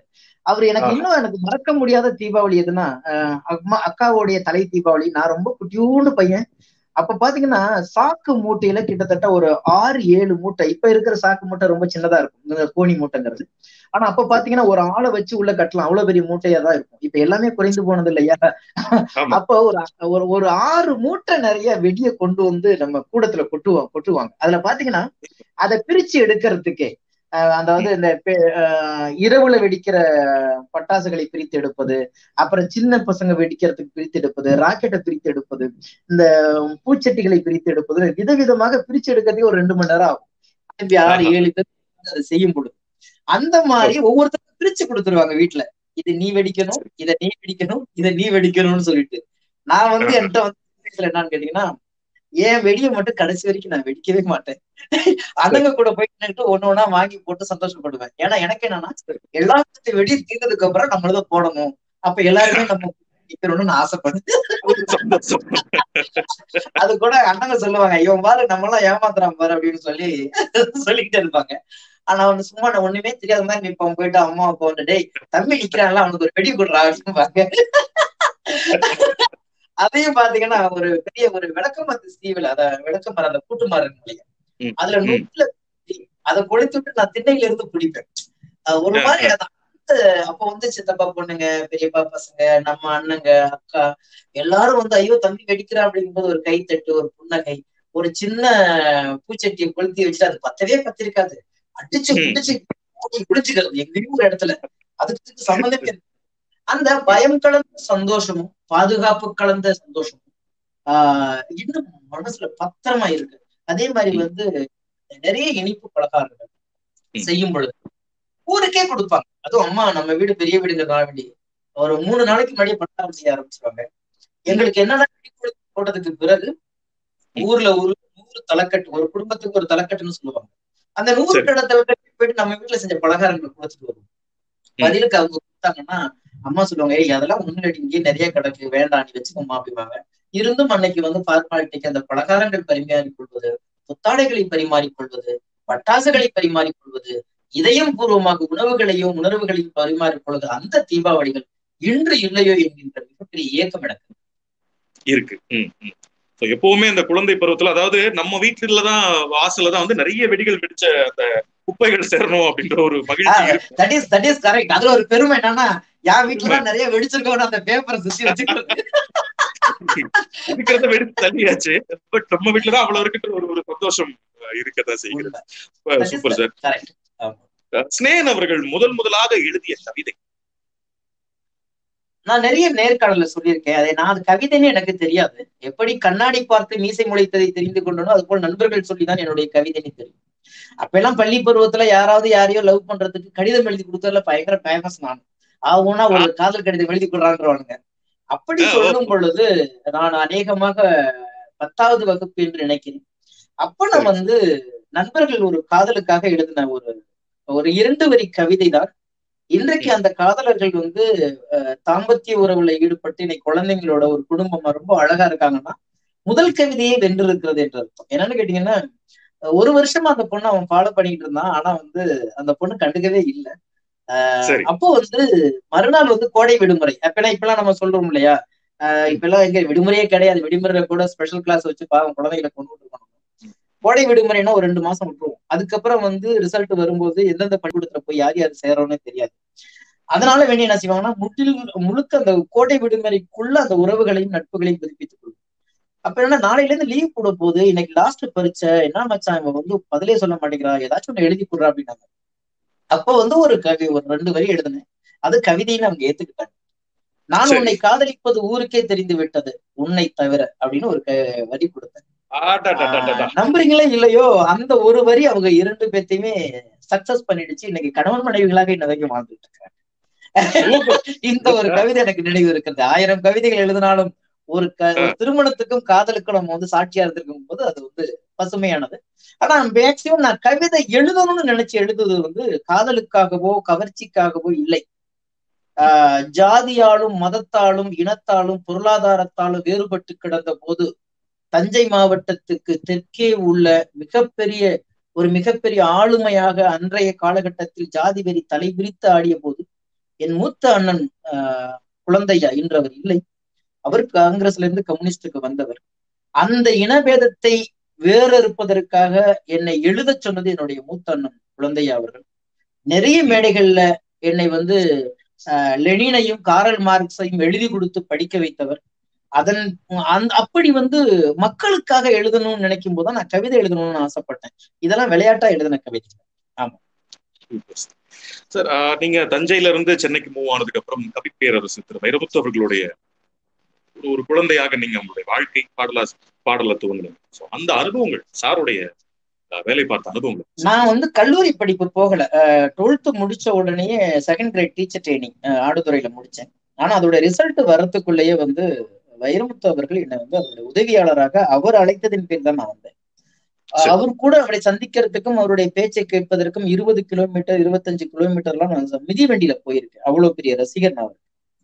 ஒரு 3 நாள் அவருடைய இலக்கிய சுற்றுலாவின் போது அவர் கூட இருந்த போது என்னுடைய நடவடிக்கைகளை பார்த்துவிட்டு யார் இந்த பையன் என்று என்னை சார்ந்த நண்பர்களிடம் கேட்கும் பொழுது அந்த நண்பர்கள் சொல்லியிருக்கிறார்கள், உங்கள் கவிதைகளிலோ உங்கள் பாடல்களிலோ ஏதேனும் ஒரு சந்தேகம் வந்தால் இவனிடம்தான் நாங்கள் கேட்போம், அந்த அளவுக்கு உங்கள் ரசிகன் என்று அவர் சொன்னதனால் இப்பேற்பட்ட ஒரு பையன் எனக்கு தேவை என்று அவர் கட்டாயம் பண்ணி அழைத்ததின் பேரில் பல நாட்கள் போகக்கூடாது என்று பிடிவாதம் பிடித்து மீண்டும் மீண்டும் அவரிடமிருந்து ஒரு சில கடிதங்கள் கூட எனக்கு வந்தது. உன் தமிழ் எங்கேயும் என்னோடு இருக்கட்டும் என்று வா அப்படி என்று அழைத்ததின் பேரில் தான் அவரிடம் போனேன். எப்படி வாழலாம் எப்படி வாழக்கூடாது என்று இரண்டையும் கற்றுக்கொண்டது வந்து வைரமுத்துவிடம். அவர் வேண்டுமென்றால் சொல்லலாம் வானம் எனக்கு ஒரு போதி மரம் என்று. என்னை பொறுத்த வரைக்கும் வைரமுத்து எனக்கு ஒரு போதி மரம். பிழைக்க தெரிந்த உழைக்க தெரிந்த கவிஞன். பாரதி மாதிரி பாடத் தெரிந்த கவிஞனாக மட்டும் இல்லாமல் வாழ தெரிந்த கவிஞனாகவும் இருந்தது வைரமுத்து அவர்கள். அவரிடம் நான் கற்றுக்கொள்ளாத விஷயம் எதுவுமே இல்லை. அவ்வளவு ஒரு வீரியமான ஒரு ஆளுமை உள்ள அந்த அவருடைய பணிபுரிந்த அந்த நாட்கள் மிக அற்புதமான நாட்கள். சென்னையில் ட்ரஸ்ட்புரம்ங்கிற ஒரு ஏரியாவுல 4வது குறுக்கு தெருவுதான் என்னுடைய குருகுலமாக இருந்தது. அவரிடம் எப்படி உழைக்கணும், அதிகாலையில் எழுந்திருக்கும் பொழுது என்ன கனவுகள் ஒரு படைப்பாளனுக்கு வரும் என்பதெல்லாம் அவரிடம் கற்றுக்கொண்டது. எல்லாவற்றையும் அதனாலதான் இன்னைய வரைக்கும் நான் சொல்லுவேன், என்னுடைய குருவும் வைரமுத்து தான், என்னுடைய எதிரியும் வைரமுத்து தான். ஏனென்றால் கற்றுக்கொண்ட இடத்தில் தான் வித்தையை காட்டி நான் தேர்ச்சி பெற வேண்டும் என்று நினைக்கிறேன். அந்த வகையில் என்னை ஒரு மிகப்பெரிய போர் வீரனாகவும் இன்றைக்கு ஆக்கியிருக்கிறார் என்றால் உண்மையிலே அது வைரமுத்துடைய அந்த 5 வருட அனுபவம் தான் அவர் கூட இருந்த அந்த 5 வருட அனுபவம். நீங்க இப்போ சொன்ன மாதிரி கத்துக்கிட்டவங்கிட்டே வித்தையை காமிச்சு ஜெயிக்கணும் அப்படின்னு அது அவருக்கு பெருமை தானே. அதாவது ஆனா அதை ஏத்துக்கிற மனநிலையில் குருக்கள் இருக்காங்களான்னு தெரியல. நான் எப்போதுமே ஓப்பனா பேசிதான் எனக்கு பழக்கம், எனக்கு அதை பற்றி கவலை இல்லை. எவரிடமும் எதற்காகவும் அடிபணிந்து போகும் அளவுக்கு என் தமிழ் என்னை கோழையாக வைத்திருக்கவில்லை. ஏனென்றால் நான் வளர்த்த பிள்ளையை நான் தட்டி கொடுக்க வேண்டும். அந்த வகையில் எந்த இடத்திலுமே 2500 பாடல் எழுதிய பிறகும் 3 முறை அரசு விருது பெற்ற பிறகும் இன்றைக்கு ஒரு ஆளுமையாக உயர்ந்து நின்ற பிறகும் அவரிடம் இருந்து ஒரு வாழ்த்து வரவில்லை என்ற ஏக்கம் எனக்கு நிறைய இருந்து கொண்டிருக்கிறது. கோபமும் இருக்கிறது, உரிமையும் இருக்கிறது. அது நான் அவரை அதிகமாக விமர்சிப்பேன், திட்டுவேன், இன்னொருவரை விமர்சிக்க விட மாட்டேன். இது அப்பனுக்கும் பிள்ளைக்கும் உள்ள உறவு. அந்த வகையில அந்த வகையில குருக்களுக்கு கொஞ்சம் பரந்த மனப்பான்மை இருந்தால் இன்னும் சிஷியர்கள் நன்றாக இருப்பார்கள் நினைக்கிறேன். சரிங்க சார். அதாவது தாய் 8 அடி பாஞ்சா குட்டி 16 அடி பாயும் அப்படின்னு சொல்லுவாங்க. அந்த மாதிரியான ஒரு வார்த்தைகள் தான் உங்ககிட்ட பேசும்போது தெரியுது. ஐயாவுடைய இம்பாக்டும் நிறைய இருக்கிற மாதிரி எனக்கு தோணுது பர்சனலா. நிச்சயமா நான் அவரை விட்டு வெளியில வந்ததுக்கு பிறகு பாத்தீங்கன்னா என்னுடைய மேடை பேச்சு கூட வைரமுத்து மாதிரியே இருக்குன்னு சொல்லுதாங்க. இப்பதான் நான் மாத்திருக்கேன், எனக்கு தெரியல, ஏன்னா அந்த அளவுக்கு நேசிச்சேன். ஏன்னா இன்னும் சொல்ல போனால் அவருடைய மனைவி ஒரு 2 குழந்தைகள் கூட நான் நேசித்த அளவுக்கு நேசித்திருக்க முடியாது. அதை நான் எங்கேயுமே மார்தட்டி சொல்லுது. பாரதிக்கு பிறகு கிடைத்த ஒரு திமிர் பிடித்த கவிஞர் வைரமுத்து. அதனாலதான் அவர் மேல எனக்கு மிகப்பெரிய ஆசையும் காதலும் கோபமும் சமமாக இருந்து கொண்டிருக்கிறது. 1000 கோடி கவிதைகள் எழுதியிருக்கலாம், இன்றைக்கு 10,000 பாடல்களை தாண்டி இருக்கலாம், 6 முறை அவர் 7 முறை தேசிய விருது வாங்கியிருக்கலாம். அதெல்லாம் எனக்கு பெரிதாக தோன்றவில்லை. அவருடைய ஒரே ஒரு பாட்டு, அந்த மனிதன் மீண்டும் தமிழுக்கு ஒரு ஆளுமை உள்ள கவிஞன் கிடைத்தான் என்று சொல்வேன். என்னை தேடும் மேகம் சபை சேரும், செவியில் விழுமோ ஊமையின் ராகம். இந்த ஒரு பாட்டுக்காக தான் அவற்றை 5 வருடம் அடிமையாக இருக்கும். இவனை தேடுற மேகம் கூட சபைக்கு வரணுமா, இவன் போக மாட்டான். இந்த ஆளுமை ஒவ்வொரு படைப்பாளனுக்கும் இருக்கணும். இங்க நிறைய பேர் என்ன சொல்றாங்கன்னா, எல்லாத்துக்கும் நல்ல புள்ளியா இருக்கணுங்கிறதுக்காண்டி நான் என்ற அகங்காரம் வேண்டாம் என்கிறார்கள். நான் என்பது அகங்காரம் இல்லை, தான் என்பது மட்டும்தான் அகங்காரம். தமிழில் கூட தனக்கு என்றுதான் வார்த்தை இருக்கிறதே தவிர நனக்கு என்று இல்லை. நான் என்ற ஒற்றை நம்பிக்கை சொல்லி இல்லை என்றால் எந்த படைப்பாளனும் உயிரோடு இருக்க முடியாது. அந்த திமிர், அந்த நம்பிக்கை திமிர் வைரமுத்தியிடம் அதிகமாக இருந்தது. அதனாலேயே அவரிடம் இருந்து எதையெல்லாம் கற்றுக்கொள்ள வேண்டுமோ அதையெல்லாம் அதிகமாகவே கற்று வைத்து. இயக்குனர் சிகரம் திரு கே பாலச்சந்தர் அவர்கள், அவர்களுடைய தொடர்பு அவங்க முதல்ல சந்தித்த போது என்ன பேசுறீங்க? ஆமா, எங்க நிறைய வைரம் சார் வீட்டுல அவர் நான் பார்த்திருக்கேன். அவர் வரும்போதெல்லாம் அவரை வரவேற்பது உபசரிப்பதும் என்பது ஒரு பணியாக அதை அகமகிழ்ந்து செய்த விஷயங்கள். அதை மீறி என்னுடைய முதல் புத்தகம் வெளியீட்டு விழாவுக்கு அவரை அழைக்க போயிருந்தேன். அப்ப சொன்னாரு, அந்த கவிதை புத்தகத்துல கூட என்னுடைய இயற்பெயர் சிவசெல்வம், நான் கவிதைக்காக சிநேகன் என்று மாற்றி வைத்திருந்தேன். அது வரைக்கும் சும்மா ஒரு புனைப்பெயராக இருக்கட்டும் என்று நினைத்திருந்தேன். ஆனா முதல் சந்திப்புல பார்த்த உடனே அவர் சொன்னது, உங்க பேர் சிநேகன் தானே தம்பி, சாரி செல்வம் தானே தம்பி, சிநேகன் வச்சிருக்கீங்களே அப்படின்னாரு. நான் சொன்னேன், ஆமாங்கய்யா கவிதைக்கா வேண்டி வச்சிருக்கேன் அப்படின்னு. இல்ல நான் ஒண்ணு சொன்னா செய்வீங்களா அப்படின்னாரு. செய்யறேன் அப்படின்னு. அப்ப சொன்னார், இந்த பெயர் தான் நாளைக்கு இந்த உலகத்தில் உங்களுக்கு மிகப்பெரிய நாற்காலியை வாங்கி தருமோ என்று நம்புகிறேன், முடிந்தால் இதை அரசு பதிவேட்டில் மாற்ற முடியுமா என்றார். மறுநாளே போய் மாற்றிட்டார். அந்த முதல் சந்திப்பே என் வாழ்க்கையில் மிகப்பெரிய மாற்றத்துக்கான, இன்றைக்கு சிநேகனாக உங்கள் முன்பு உட்கார்ந்திருக்கிறதுக்கான முதல் விதையை ஐயா பாலச்சந்தர் அவர்கள் சொன்னது. அதே நேரத்துல என்னுடைய முதல் புத்தக வெளியீட்டுக்கு வர முடியாத அளவுக்கு ரொம்ப பிஸியா இருந்தார். அப்ப அவர் சொன்னாரு, ரஜினி கமலை தவிர யாரை வேணாலும் சொல்லு தம்பி, நான் சொல்லி வர சொல்றேன், எனக்கு கொஞ்சம் வேலை இருக்கேன்னாரு. நான் சொன்னேன், இன்னைக்கு விதைச்சு நாளைக்கு முளைச்சு நாளானைக்கு செத்து போ, நானும் நீங்க என்னைக்கு ஃப்ரீயா இருக்கீங்களோ அன்னைக்கு வாங்க, உங்க கையிலேயே அது வெளியிட்டா நல்லா இருக்கும்னு நினைச்சேன். அத கேட்டதுக்கு பிறகு ஒரு வார்த்தை கூட சொல்லாமல் எனக்கு ஒரு தேதியை அறிவிச்சு என் முதல் புத்தகத்தை வெளியிட்டார். அந்த இன்னும் பசுமரத்தாணியாகவே இருக்கு. அன்னைக்கு வந்து ஒரு பெரிய தீபாவளி மாதிரி நீங்க நினைச்சிருப்பீங்களா? ஆமா ஆமா, ரியல் உண்மையான தீபாவளி நினைச்சுக்கலாம், சொல்லிக்கலாம். அதை விட எனக்கு அன்னைக்கு வந்து அன்னைக்கு வலம்புரி ஜான் அவர்கள் அந்த விழாவில் கலந்திருக்கிறார்கள். பாலச்சந்திரர்கள் வரணும். அன்னைக்கு இது பெங்களூர் தமிழ் சங்கத்துல பாலச்சந்திர ஐயா அவர்களுக்கு காலையில விழா. அதை முடிச்சுட்டு வரும்போது அவர் விமானம் வந்து அங்க வந்து கேன்சல் ஆயிடுச்சு. அது ஏதோ தடைப்பட்டுச்சு, மழை காரணம் என்னன்னு தெரியல. ஆனா என்னன்னா பரவாயில்லையே, நாளைக்கு காலையில போங்கன்னு சொன்னா. இதெல்லாம் விழாவில வந்து அவர் பேசின பேச்சு. அப்ப வந்து ஒரு வார்த்தை சொன்னாரு, எல்லாரும் சொன்னாங்க பிளைட் வந்து கேன்சல் ஆயிடுச்சு, நாளைக்கு காலைல போகலாமேன்னு. நீங்க என்ன செய்வீங்களோ தெரியாது, எவ்வளவு செலவு ஆனா கூட பரவாயில்ல, எனக்கு வேற ஒரு பிளைட்ல போடுங்கப்பா, என்ன நம்பி ஒரு விதை அங்க காத்துக்கிட்டு கிடக்கு, போய் தண்ணி ஊத்தணும்னு சொல்லிட்டு வந்தேன், நான் ஊத்துற விதை கண்டிப்பா முளைக்கும்னு நினைக்கிறேன்னு சொன்னாரு. அவருக்காக வேண்டி நான் ஜெயிக்கணும் என்று ஆசைப்பட்டேன். அந்த ஒரு ஆளுமை. அவர் வருவாரோ வரமாட்டாரோன்னு நான் வந்து கடைசி நிமிடம் வரைக்கும் அழுது கொண்டு மயிலாப்பூர்ல உள்ள பாரதி வித்யா பவன் அரங்கத்துக்கு பின்னாடி அழுது கொண்டிருந்த காட்சிகள் இன்னும் நிழலாடி கொண்டே இருக்கிறது. அவர் வந்த பிறகுதான் என் உயிர் வந்தது. அந்த உயிர் தான் இன்ற வரைக்கும் இன்னைக்கு துளிர்த்து கொண்டு. 500க்கும் மேற்பட்ட படங்கள், 2500க்கும் மேற்பட்ட பாடல்கள், பல விருதுகள். இதுக்கெல்லாம் சாத்தியம்னா ஒரு வார்த்தையில சொல்லக்கூடிய இதுக்கெல்லாம் சாத்தியம்னா ஒரு வார்த்தையில சொல்லணும்னா என்ன செய்யும்? உண்மை போய்க்கலாம். நம்பிக்கையை தவிர வேற மூலத்தனம் எனக்கு எதுவுமே இல்லை.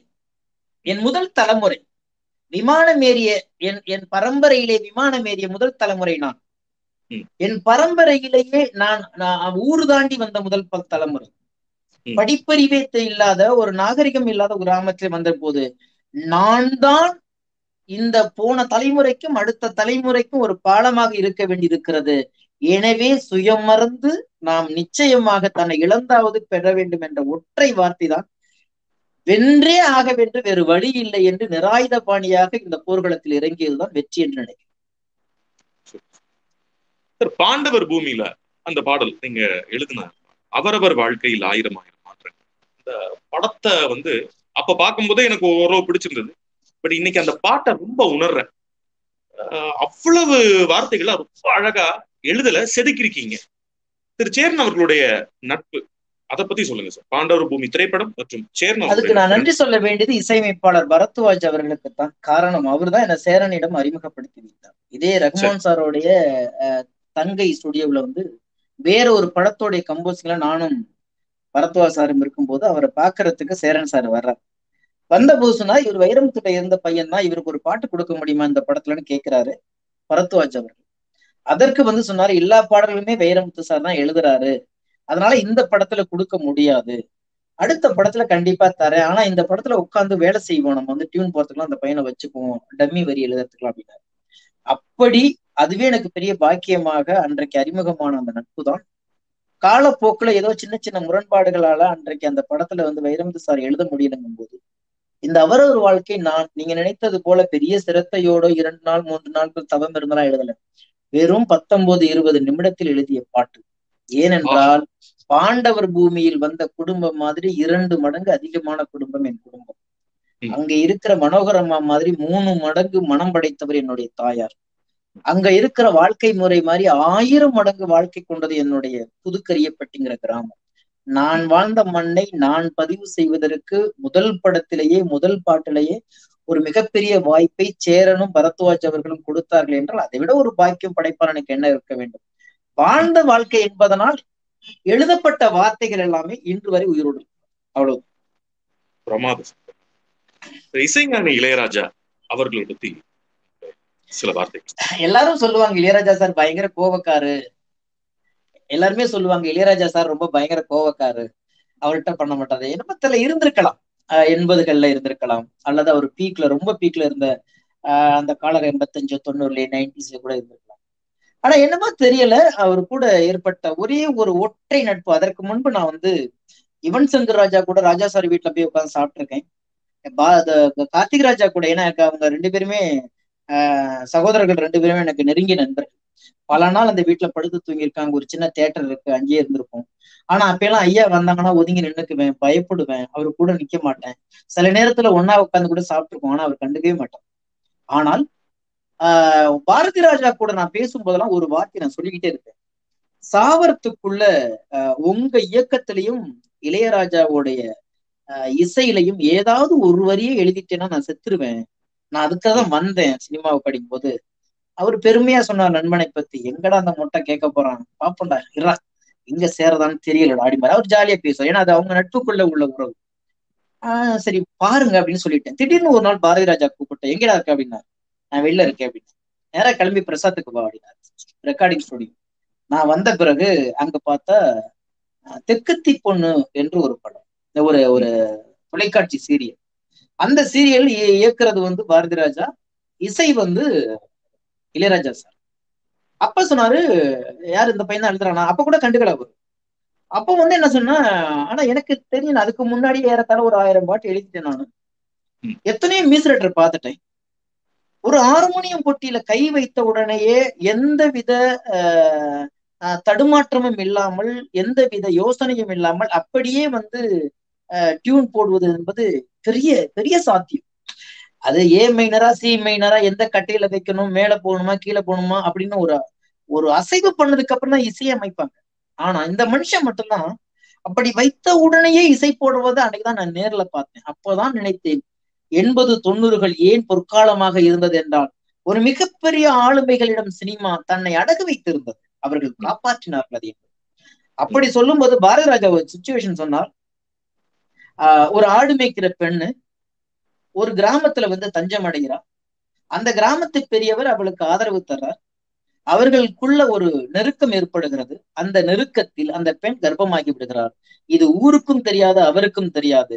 ஆனால் ஊர் நினைக்கிறது, இந்த பெண் இங்கே தங்கியிருந்தால் நம்ம ஊருக்கு வந்து ஏதாவது கெட்ட பேர் வந்து விடும், இவரை ஊரை விட்டு அனுப்பலாம்னு சொல்லிட்டு அனுப்புறாங்க.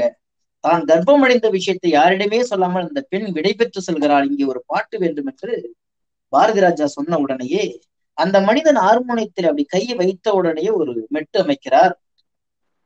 தானே நானே நானா, தானே நானே நானா, தானே நானே நானே நானா, தானே நானே நானே நானா. சொல்லும் பொழுது நமக்கு எங்கேயோ போய் நிக்குது. உடனே சொல்றாரு, அப்பெல்லாம் நாங்க கேசட்ல தான் நாங்க பதிவு பண்ணிக்கணும். இல்ல இப்பதான் வந்து எல்லாமே வாட்ஸ்அப்ல வந்துருச்சு. அப்ப சொல்லும் போது, எங்க ஐயா ரெக்கார்டு வச்சுங்க பண்ணிக்கையா அப்படிங்கிற. கண்டுக்கவே மாட்டாரு அவர் ராஜா சார். நான் சொன்னேன், இன்னொரு தடவை வாசிங்களேன் அப்படின்னு. ஏன் என்ன அப்படின்னாரு. இல்ல ப்ளீஸ் ஒரு வாட்டி வாசிக்கிறேன். மறுபடியும் வாசிக்கிறாரு. இந்த 2 முறை வாசிக்கிறதுக்குள்ள நானா எனக்கு என்ன ஆசைன்னா, மெட்டும் போடும் போதே எழுதுவாங்களாமே, அது இல்லையே இந்த காலத்துல. ஆனா எழுதி பாத்துருவேன் இந்த மனுஷங்கிட்ட வெறியில நான் கிறுக்குறேன். 3வது முறையும் சொல்றேன், யோ என்ன ஆச்சு உனக்கு அப்படின்னாரு. நான் சொன்னேன், எனக்கு ஒரு ஆசை, நீங்க மெட்டு போடும்போதே எழுதுவீங்களா அப்படின்னா.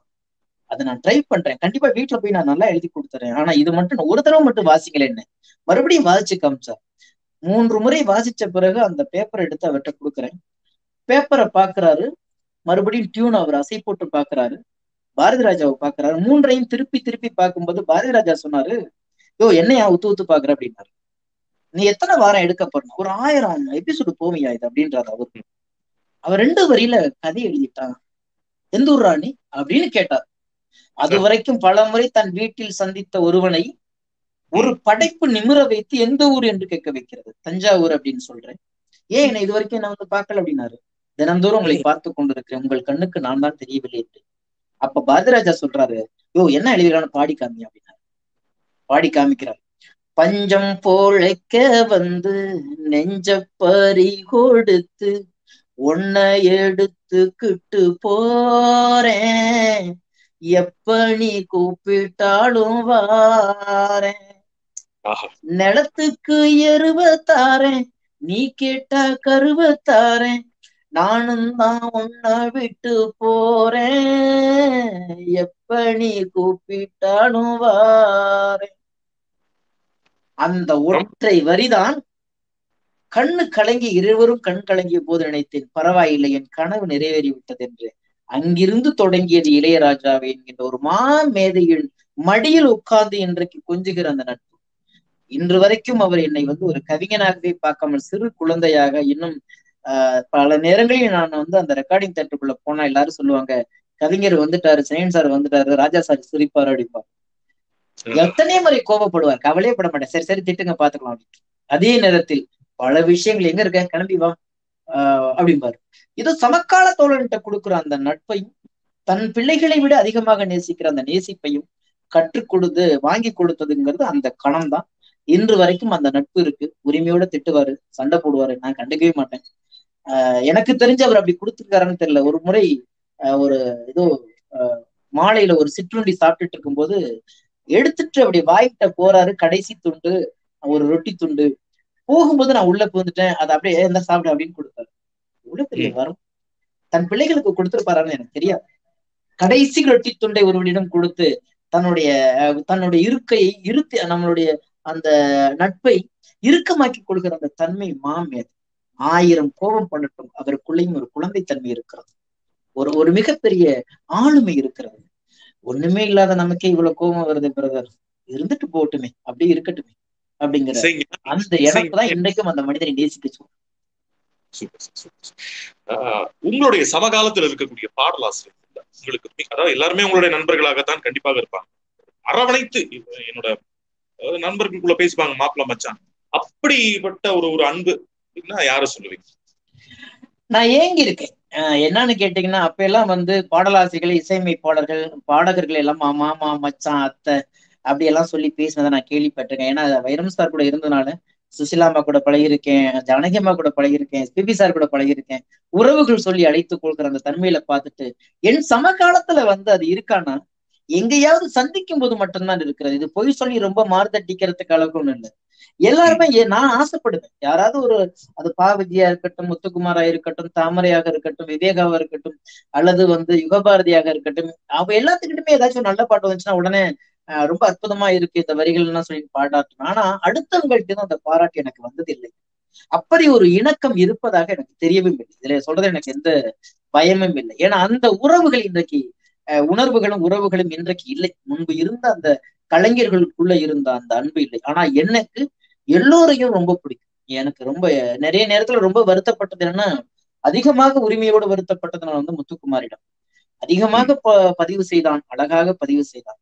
தன்னை கவனித்துக் கொள்ளாமலேயே பயணத்தை பாதியில் நிறுத்திவிட்டான் என்ற ஆதங்கம் எனக்கு இருக்கிறது. விஜய் இன்றைக்கு பார்த்தாலும் நாங்கள் அகமகிழ்ந்து பேசிக் கொள்வோம். ஆனால் அடிக்கடி சந்தித்துக் கொள்கிறதுக்கு நேரமின்மையா, இல்லை மின்சாரம் மாதிரி ஓடிக்கொண்டிருக்கிற துரித வாழ்க்கையா, இல்லை மனம் இல்லையா என்பதை எல்லோரையும் ஒன்று கூட்டிதான் பேசி தீர்க்க வேண்டி இருக்கிறது. அப்படி சொல்லிக் கொள்கிற அளவுக்கு யாரும் இங்கே உணர்வோடு பழகுவதாக எனக்கு தெரியும். 2021ஆம் ஆண்டு தேர்தலை எப்படி சார் பாருங்க? கண்டிப்பா என்னை பொறுத்த வரைக்கும் நான் ஏற்கனவே தெரியும், சின்ன வயசுல இருந்து அரசியல் எனக்கு ரொம்ப பிடிக்கும்னு சொல்லியிருக்கேன். அதுல எந்த மாற்று கருத்துமே இல்லை. ஏன் பிடிக்கும்னா, சின்ன வயசுல தெரிஞ்சோ தெரியாமலோ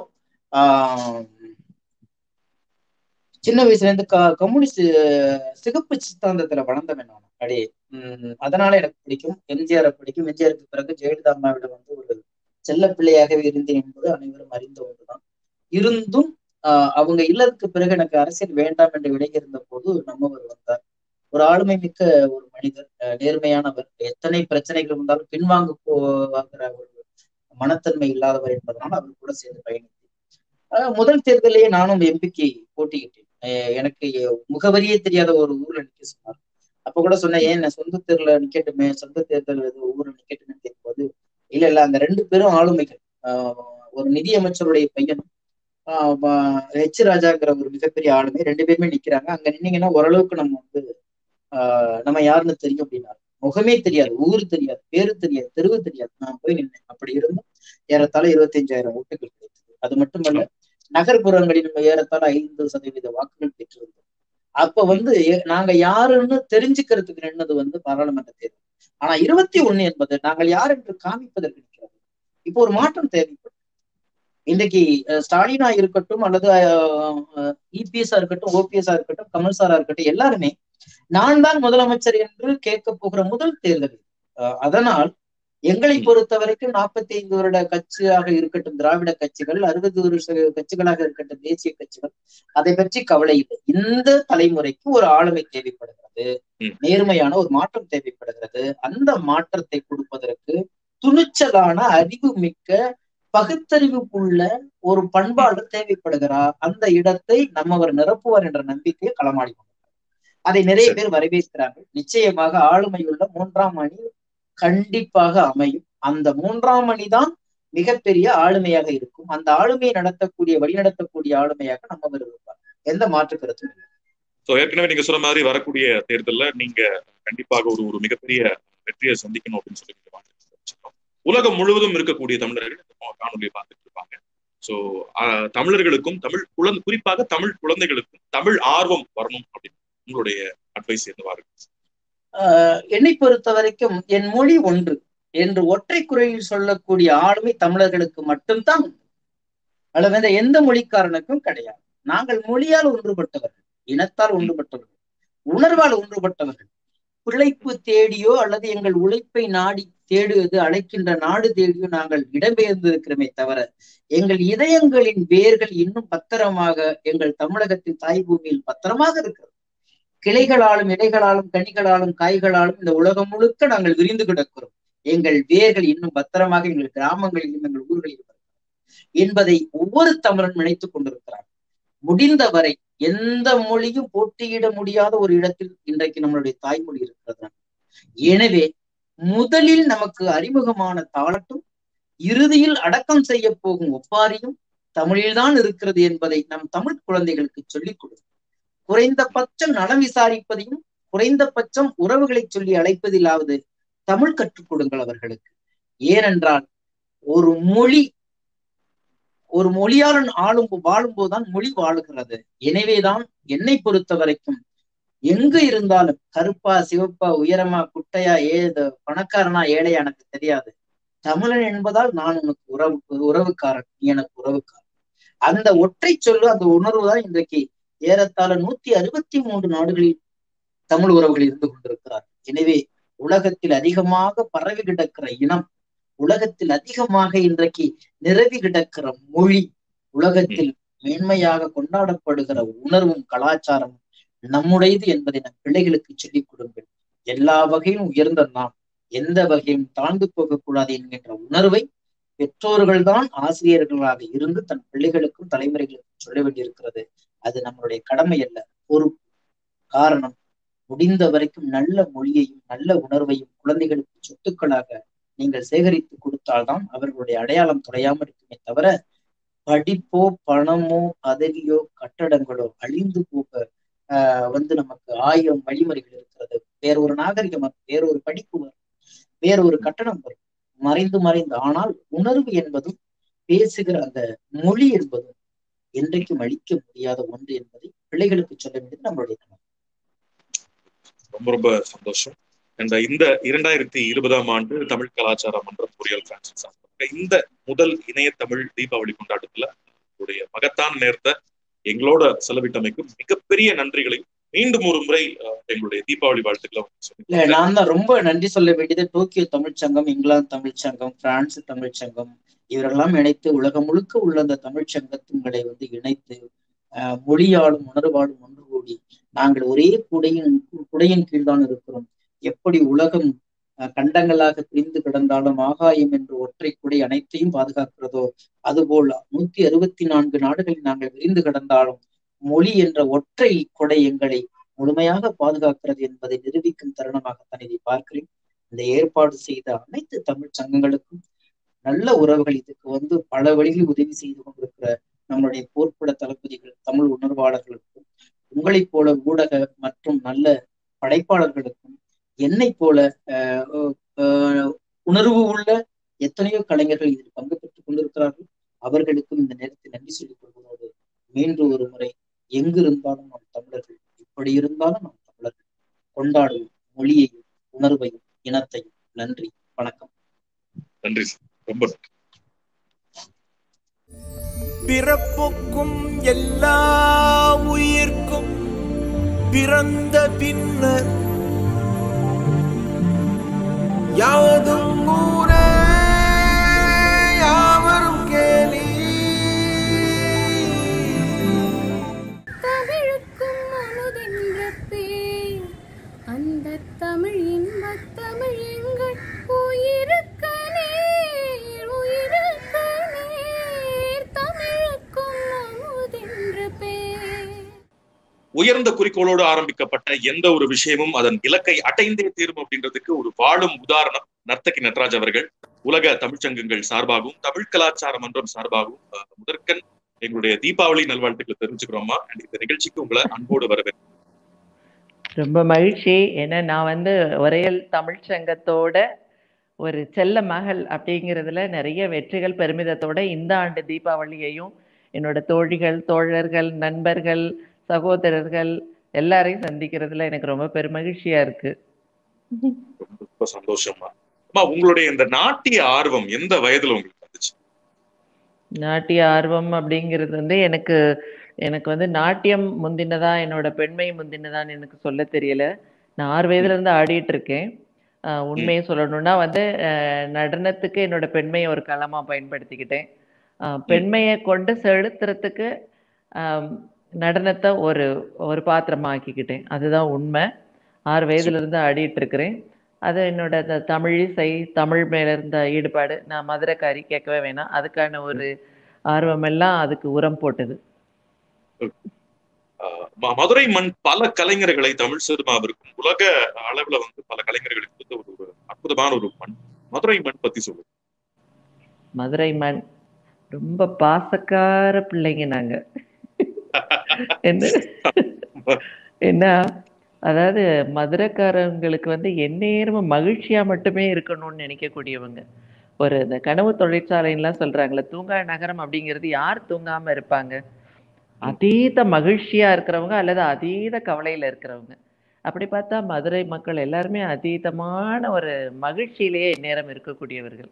எவ்வளவு பெரிய இடர்கள் வந்தாலும் கூட அதை ஏ பார்த்துக்கலாண்டா அப்படிங்கிற மாதிரி கூட இருக்கிறவங்க தட்டி கொடுத்து கூட்டிட்டு போயிடுவாங்க. அப்ப எவ்வளவு பெரிய மனபாரமா இருந்தாலும் அதை கடந்து போகக்கூடிய ஒரு சூழல் இருக்கும். உங்களுக்கு இப்ப நடக்கக்கூடிய அந்த லாக்டவுன் சொல்லக்கூடிய கொரோனா எங்க ஊர்ல எவ்வளவு ஆட்டம் போட்டாலும் எங்க மக்கள் அதை பத்தி சட்டை பண்ணாம திரியறத எல்லாமே நீங்க பார்த்திருப்பீங்க மீடியால. உங்களுடைய முதல் நாட்டிய அரங்கேற்றம் எந்த வயசுல நடந்தது, எங்க நடந்தது? அதாவது எனக்கு அரங்கேற்றம் அப்படிங்கிற ஒரு சூழல்ல என்னோட கலை ஆரம்பிக்கல. ஏன்னா அது வழக்கமா அந்த குழந்தைகள் அந்த பெற்றோர்களோட முனைப்புல அவங்கள படிக்க வச்சு அந்த குழந்தைகளை அவங்க முன்னெடுத்து கொண்டு போய் அரங்கேற்ற வரைக்கும் கொண்டு வருவாங்க. இன்னைக்கு எனக்கு உலகம் முழுவதும் இருக்க மாணவிகள் எல்லாம் அவங்களோட பெற்றோர்களோட செல்வ செழிப்புலையும் அன்பு செழிப்புலையும் அரங்கேற்றம் காண்றாங்க. எங்களோட அரங்கேற்றம் அப்படிங்கிறது எது எங்களுக்கு கிடைச்ச முதல் வாய்ப்போ அதை நாங்கள் அரங்கேற்றம் அப்படின்னு சொல்லிட்டோம். ரகசியத்தை வெளியில சொல்லிடாதீங்க. ஏன்னா எனக்கு கிடைத்த மேடை வாய்ப்புகள் என்னன்னா அப்படி ஒரு யாரும் எங்களுக்கு இருக்கல. நானும் சக்தி மாத்திரமே உள்ள உலகம். உங்களை போல நண்பர்கள் எல்லாரும் எங்களை சுத்தி இருந்தாங்க. அப்போ கிடைத்த வாய்ப்பை முதல் நிகழ்ச்சி அப்படிங்கிற மாதிரி. அப்புறம் என்னோட குருநாதர் கிட்டப்பா பிள்ளைக்கு மரியாதை செய்யக்கூடிய ஒரு வாய்ப்பா எனக்கு சிதம்பரம் நாட்டியாஞ்சலியில் ஆடக்கூடிய ஒரு பெரிய பாக்கியம் கிடைச்சது. அந்த சூழலையே என் குருவோட முதல் அரங்கேற்றமாகவும் நான் சொல்லிக்கொள்ளக்கூடியது. அதாவது மற்றவங்களுக்கெல்லாம் செலவழித்து அரங்கத்தில் அவங்க எத்தனையோ ஆயிரம் பணம் செலவழித்து அந்த நிகழ்ச்சிகளை நடத்துவாங்க. அரங்கேற்றம்ங்கிறது இன்னைக்கு ஒரு 3 கல்யாணம் நடத்துகிற மாதிரியான ஒரு நிகழ்வு. ஆனால் எனக்கு ஆடல் அரசன், ஆடல் இறைஞன் நடராச பெருமான் இருக்கக்கூடிய அந்த சிதம்பரத்திலேயே, அதுவும் அந்த மகா சிவராத்திரி இரவில் எனக்கு கிடைத்த அந்த வாய்ப்பையே நான் அரங்கேற்றமாக பயன்படுத்தி கொண்டேன். அதுதான் உண்மை. உங்களுடைய குருநாதர் திரு கே.பி. கிட்டப்பா பிள்ளை அவர்கள் ஒரு சித்த புருஷர். இன்னைக்கு எத்தனை விருதுகள், எத்தனை பட்டங்கள் இதெல்லாம் கடந்து நான் நிற்கிற பொழுது என்னைய அப்போ நினைச்சு பார்க்குறேன். 80களில் ஒரு ஒளியால ஒதுக்கப்பட்ட ஒரு உருவமற்ற ஒரு களிமண். அது களிமண்னா கூட ஒரு உருவம் வரும். நான் என்ன வகையில் வருவேன்னு எனக்கு தெரியலை. ஏன்னா சமூக புறக்கணிப்பு, உறவினர்களின் எள்ளல் எல்லாமே எனக்கு பெரிய கணைகளாக இருந்தது. அதெல்லாம் மீறி வெற்றி பெறணும்னு அந்த ஆசிரியர் அடைந்த பொழுது எந்தவித பலனும் எதிர்பார்க்காம நான் இப்போ பேசுகிற பண்பட்டு பேசக்கூடிய அந்த பக்குவம்லாம் நிச்சயமாக அந்த 11 வயதில் எனக்கு இருந்திருக்க வாய்ப்பே கிடையாது. ஆனால் அவர் என் கண்களை பார்த்துருக்கிறாரு. ஏன்னா நாங்கள் அவர்கிட்ட சத்தியமாக சொன்னோம், இப்படி நாங்கள் மதுரையிலேருந்து வர்றோம், நாங்கள் ரொம்ப ஒதுக்கப்பட்டு வாழ்ந்துட்டு இருக்கக்கூடிய திருநங்கைகள், அப்படிங்கிறத அவர்கிட்ட வெளிப்படையா சொன்னோம். ஏன்னா அவர் வந்து அந்த உண்மையில இருந்ததையும் நாங்க யாருங்கிறத ஆணித்தரமாவும் அதுக்கு கூச்சப்பட்டுட்டெல்லாம் சொல்லலை. நாங்க யாருங்கிறதுல எங்களுக்கு பெரிய சுயமதிப்பீடு இருந்தது. அப்ப அந்த மாணவிகளா ஏற்றுக்கொண்டேன்னா அது அவ்வளவு எளிமையான விடயம் இல்லை. அவரோட மாணவிகள்னு நான் சொன்னேன்னா நீங்க அசந்து போயிருவீங்க. வைஜெயந்தி மாலா, ஹேமமாலினி, யாமினி கிருஷ்ணமூர்த்தி, இப்படி எல்லாமே அண்ணாந்து பார்க்கக்கூடிய நட்சத்திரங்கள். இதுல நான் சம்பந்தமே இல்லாம எல்லா வகைகள்லையுமே அவங்களுக்கு இணை சொல்ல முடியாத ஒரு தளத்திலிருந்து வந்த ஒரு நடன கலைஞர். அப்ப அந்த பெருந்தன்மை, இன்னைக்கு எல்லாரும் எவ்வளோ விழிப்புணர்வு வந்து திருநங்கைகளை ஆதரிக்கிறோம், திருநங்கைகளுக்கு உதவி செய்கிறோம் அப்படின்னு வர்ற காலகட்டம் போக 80களில் வந்து நீங்கள் எனக்கு ஒரு தோழராக இருந்தால் அது ஒரு 4 சுவருக்குள்ளே நீங்கள் என்னோட பேசுவீங்க. அதே ஒரு பொது வெளிங்கிறப்போ நீங்கள் வந்து அங்கே என்னை பார்த்துட்டு பார்க்காத மாதிரி போவீங்க. அது நட்பாக இருந்தாலும் சரி, உறவாக இருந்தாலும் சரி, நாங்கள் அதெல்லாம் நாங்களே கூட உங்களை பார்க்காம பேசாமல் ஒதுங்கி போயிடுவோம். அப்படிப்பட்ட சூழலில் அந்த ஆசிரியர் வந்து எடுத்துட்டு எனக்கு எல்லாத்தையும் புகட்டினார்னா, அவர் அன்னைக்கு விதைச்ச விதை இன்னைக்கு நான் எங்கே நிற்கிறேன்னு பாருங்க. அவருக்கு தான் சமர்ப்பிக்கிறேன். அப்போ என் குருவை பற்றி எப்பயும் பேசுகிறப்ப நான் கடவுளோட இடத்துல தான் வைப்பேன். இதுவரை நிச்சயமா நீங்க உங்களுடைய குருநாதருடைய மிகப்பெரிய கனவை வந்து நனவாக்கி இருக்கீங்க. கண்டிப்பாக இந்த ஒரு ஒரு காற்றில் கலந்திருக்கக்கூடிய உங்களுடைய குருநாதர் இந்த வார்த்தைகளை கேட்டு ரொம்ப மகிழ்ச்சி அடைவாங்க அப்படின்னு நான் நம்புறேன். நிச்சயமா நிச்சயமா நிச்சயமா. தமிழ் கலாச்சார மன்றம், ஏற்கனவே நீங்க சொன்னீங்க தமிழ் கலாச்சார மன்றத்துக்கு நான் ஒரு செல்ல பிள்ளை அப்படின்னு. சில வருடங்களுக்கு முன்பாக பெரிய நிகழ்வுக்காக நீங்க அங்க போயிருந்தீங்க. உங்களுடைய நடன நிகழ்ச்சியும் அங்க நடைபெற்றது. அந்த அனுபவத்தை பற்றி. அதாவது வரையல் தமிழ்ச்சங்கத்தோட ஒவ்வொரு ஆண்டு நிகழ்வுகளையும் நான் பார்த்துட்டு நம்மளும் அழைக்கப்படுவோம், நம்மளும் போவேன்னா நான் அதை சுற்றி சுற்றி தான் கிட்டத்தட்ட ஒரு 15 வருடங்களாக தொடர்ந்து லண்டன், ஐரோப்பிய நாடுகள், அது போல் வந்து கனடா, அமெரிக்கான்னு தொடர்ந்து நாட்டியம் நிகழ்ச்சிகள் கொடுத்துட்ருக்க ஒரு நாட்டிய நங்கை நான். அப்போ அந்த வரையல் தமிழ்ச்சங்கத்தோட அவங்களோட தேர்வுகளும் அந்த கலைஞர்களும் அந்த விழா அமைப்பையும் நான் இங்கே உள்ள சக கலைஞர்கள்ட்டையும் கேட்டேன். நீ இங்கே வரையல் தமிழ்ச்சங்கத்துக்கு பிரான்ஸில் ஆடலையா அப்படின்னு கேட்பாங்க. அல்லது அந்த அழைப்பிதழ்களையும் அவங்க நிகழ்ச்சிகள் நிரல்களையும் பார்க்குறப்ப எனக்கு அந்த ரொம்ப மதிப்பீடில் இருந்தது. அதுக்கப்புறம் இந்த என்னோட நிகழ்ச்சி ஏற்பாடு பண்ணுறதுக்காக தலைவராகட்டும், மற்ற அங்கத்தினர்களாகட்டும் எல்லாருமே வந்து என்னென்னா அவங்க வீட்டு பொண்ணுகிட்ட பேசுகிற மாதிரி, அம்மா இப்படி பண்ணிடுவோம்மா, அதாவது அது ஒரு அமைப்பு மாதிரியே எனக்கு இங்கேருந்தே தோணலை. நான் எல்லா இடங்களும் ரொம்ப ஒரு ஒரு ஒரு நேஷ்னல் அவார்டி பர்ஃபார்மர், நல்ல ஒரு தொழில்முறை கலைஞருங்கிற கோதால நான் உலகம் முழுவதும் சுற்றி வந்தாலும் இந்த வரையல் தமிழ்ச்சங்கத்துக்கு வந்து என்னோட வீட்டுக்கு என்னோட உறவினர்களோட என்னோட நண்பர்களோட போய் ஆட போறேங்கிற மாதிரி அப்படிதான் போனோம். அந்த ஆலிவர் எல்லாமே கேட்டிங்கன்னா தெரியும். ஏன்னா இன்னொன்று வந்து எனக்கு ஒரு ஒரு பெரிய சந்தேகமும் இருந்தது. அங்கே வந்து செவ்வியல் நடன கலைஞர் நான் மட்டும்தான் போயிருக்கேன். எல்லாரும் வந்து இப்போ நான் போயிருந்த வருடங்களில் வந்து அறந்தாங்க நிஷா, பழனி அண்ணா, இப்படி எல்லாருமே வந்திருந்தாங்க. அவங்க எல்லாம் இப்படி வந்து நின்னாலே ஜனங்கள் ஓன்னு கத்தி ஆர்ப்பரிக்கக்கூடிய ஒரு சூழல். இதுல வந்து நான் வந்து தமிழிசை நடனம் பண்ணணும். அன்னைக்கு ஆலிவர் மாதிரியான என்னோட நண்பர்கள் தான் அதுக்கு சான்று. அந்த எழுந்து நின்ற கைத்தட்டல் அடங்குறதுக்கு ஒரு 10 நிமிஷம் ஆச்சுது.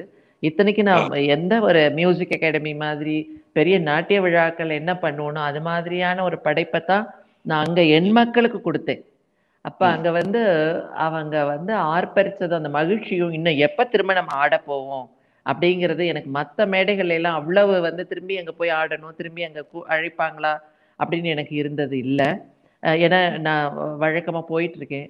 ஒரே தமிழ்ச்சங்கத்துல போய் நான் ஆடணுங்கிறது என்னோட உறவினர்களை பார்க்க போகணும், திருப்பி அந்த ஒரு அரட்டையும் அந்த மகிழ்ச்சியும் அப்படி ஒரு என்ன சொல்றது, அதை நினைச்சாலே இனிக்கும்.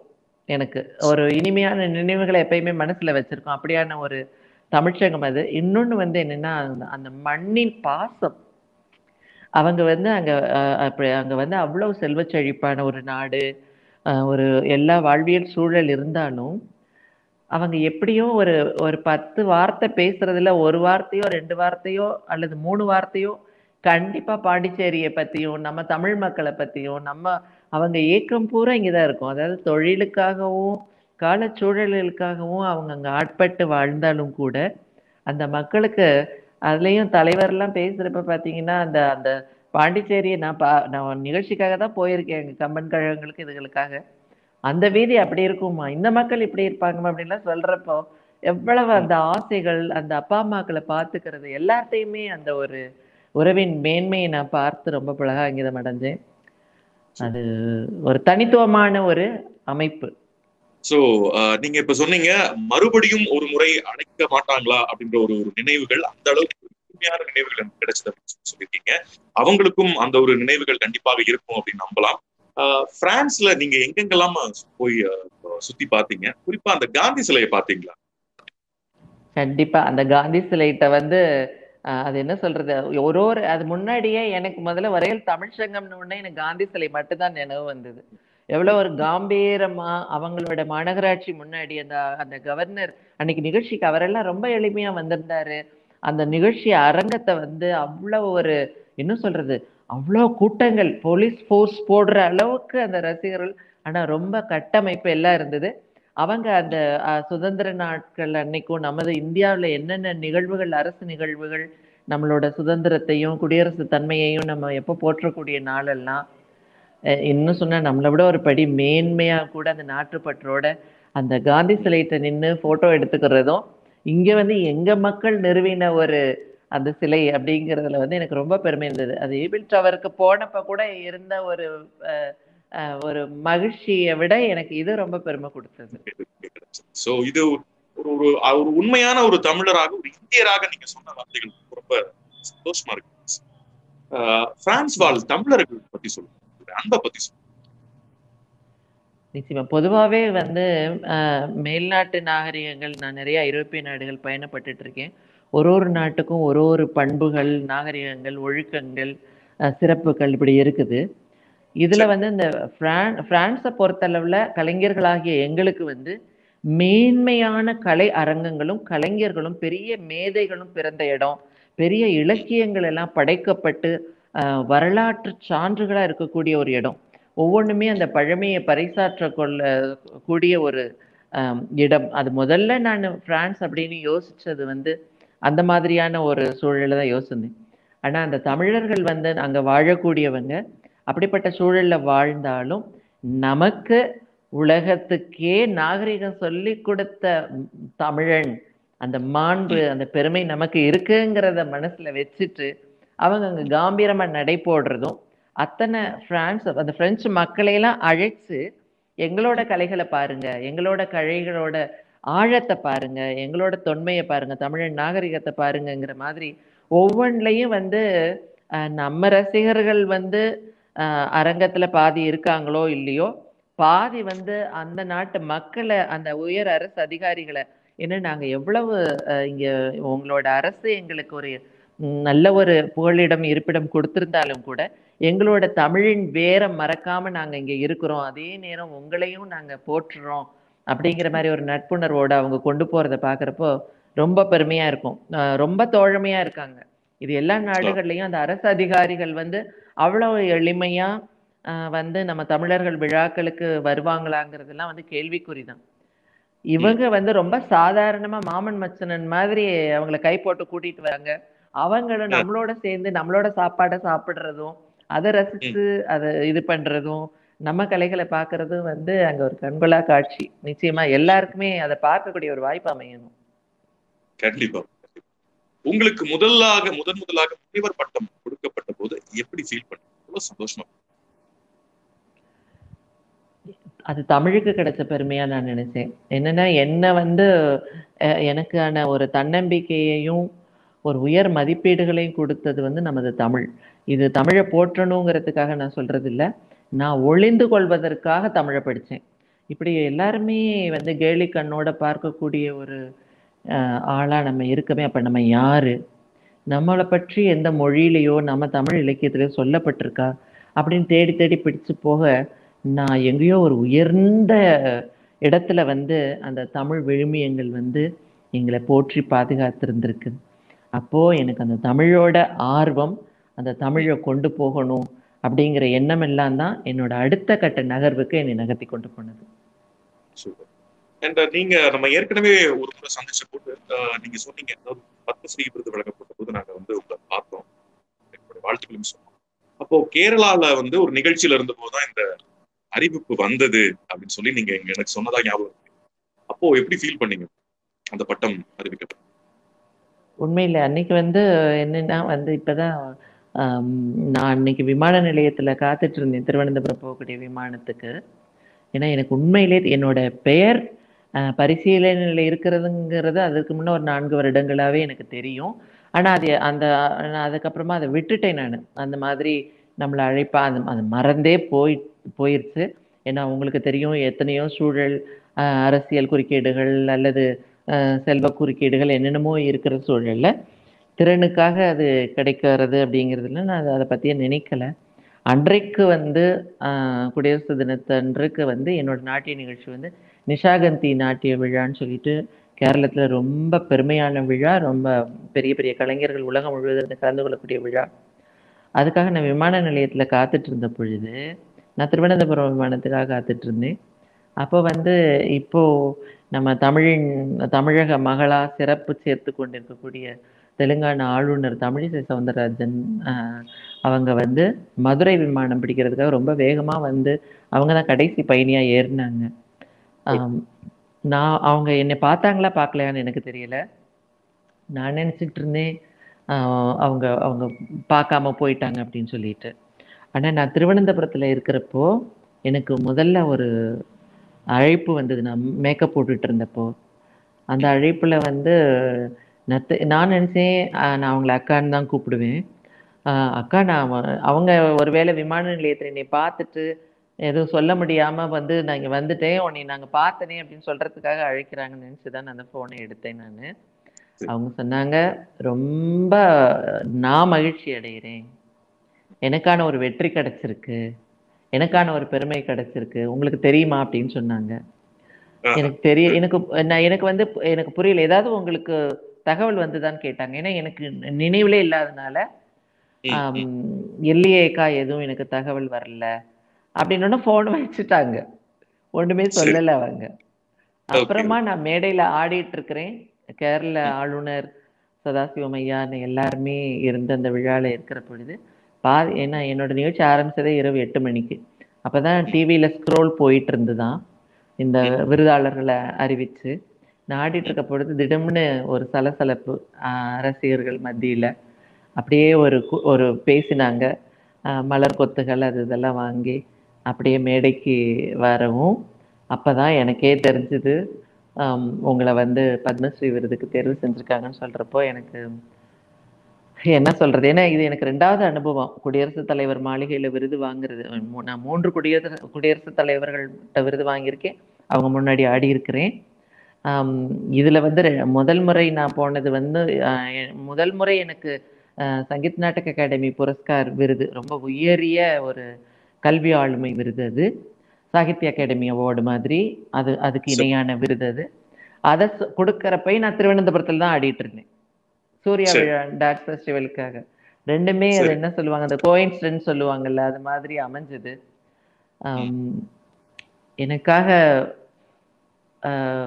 ஆதரவு கரம் நீட்டிய அத்தனை அன்பு நெஞ்சங்களையும் அந்த நொடியில எனக்கு அவங்க தான் கண்முன்ன வந்து போனாங்க.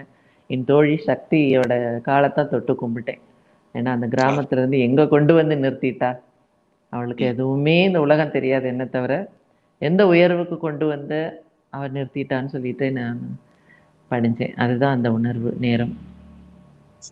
அந்த அடுத்த கேள்விக்கு தான் வரலாம்னு நினைச்சேன், நீங்களே சொல்லிட்டீங்க. உங்களுக்கு ஒரு நிழலாக இருக்கக்கூடியவங்க உங்களுடைய தோழி சக்தி, அவங்கள பத்தி, அதாவது எந்த வயதுல அவங்க எத்தனை வருடமாக? நாங்க வந்து 5-6 வயதுகள்ல இருந்து தோழிகள்.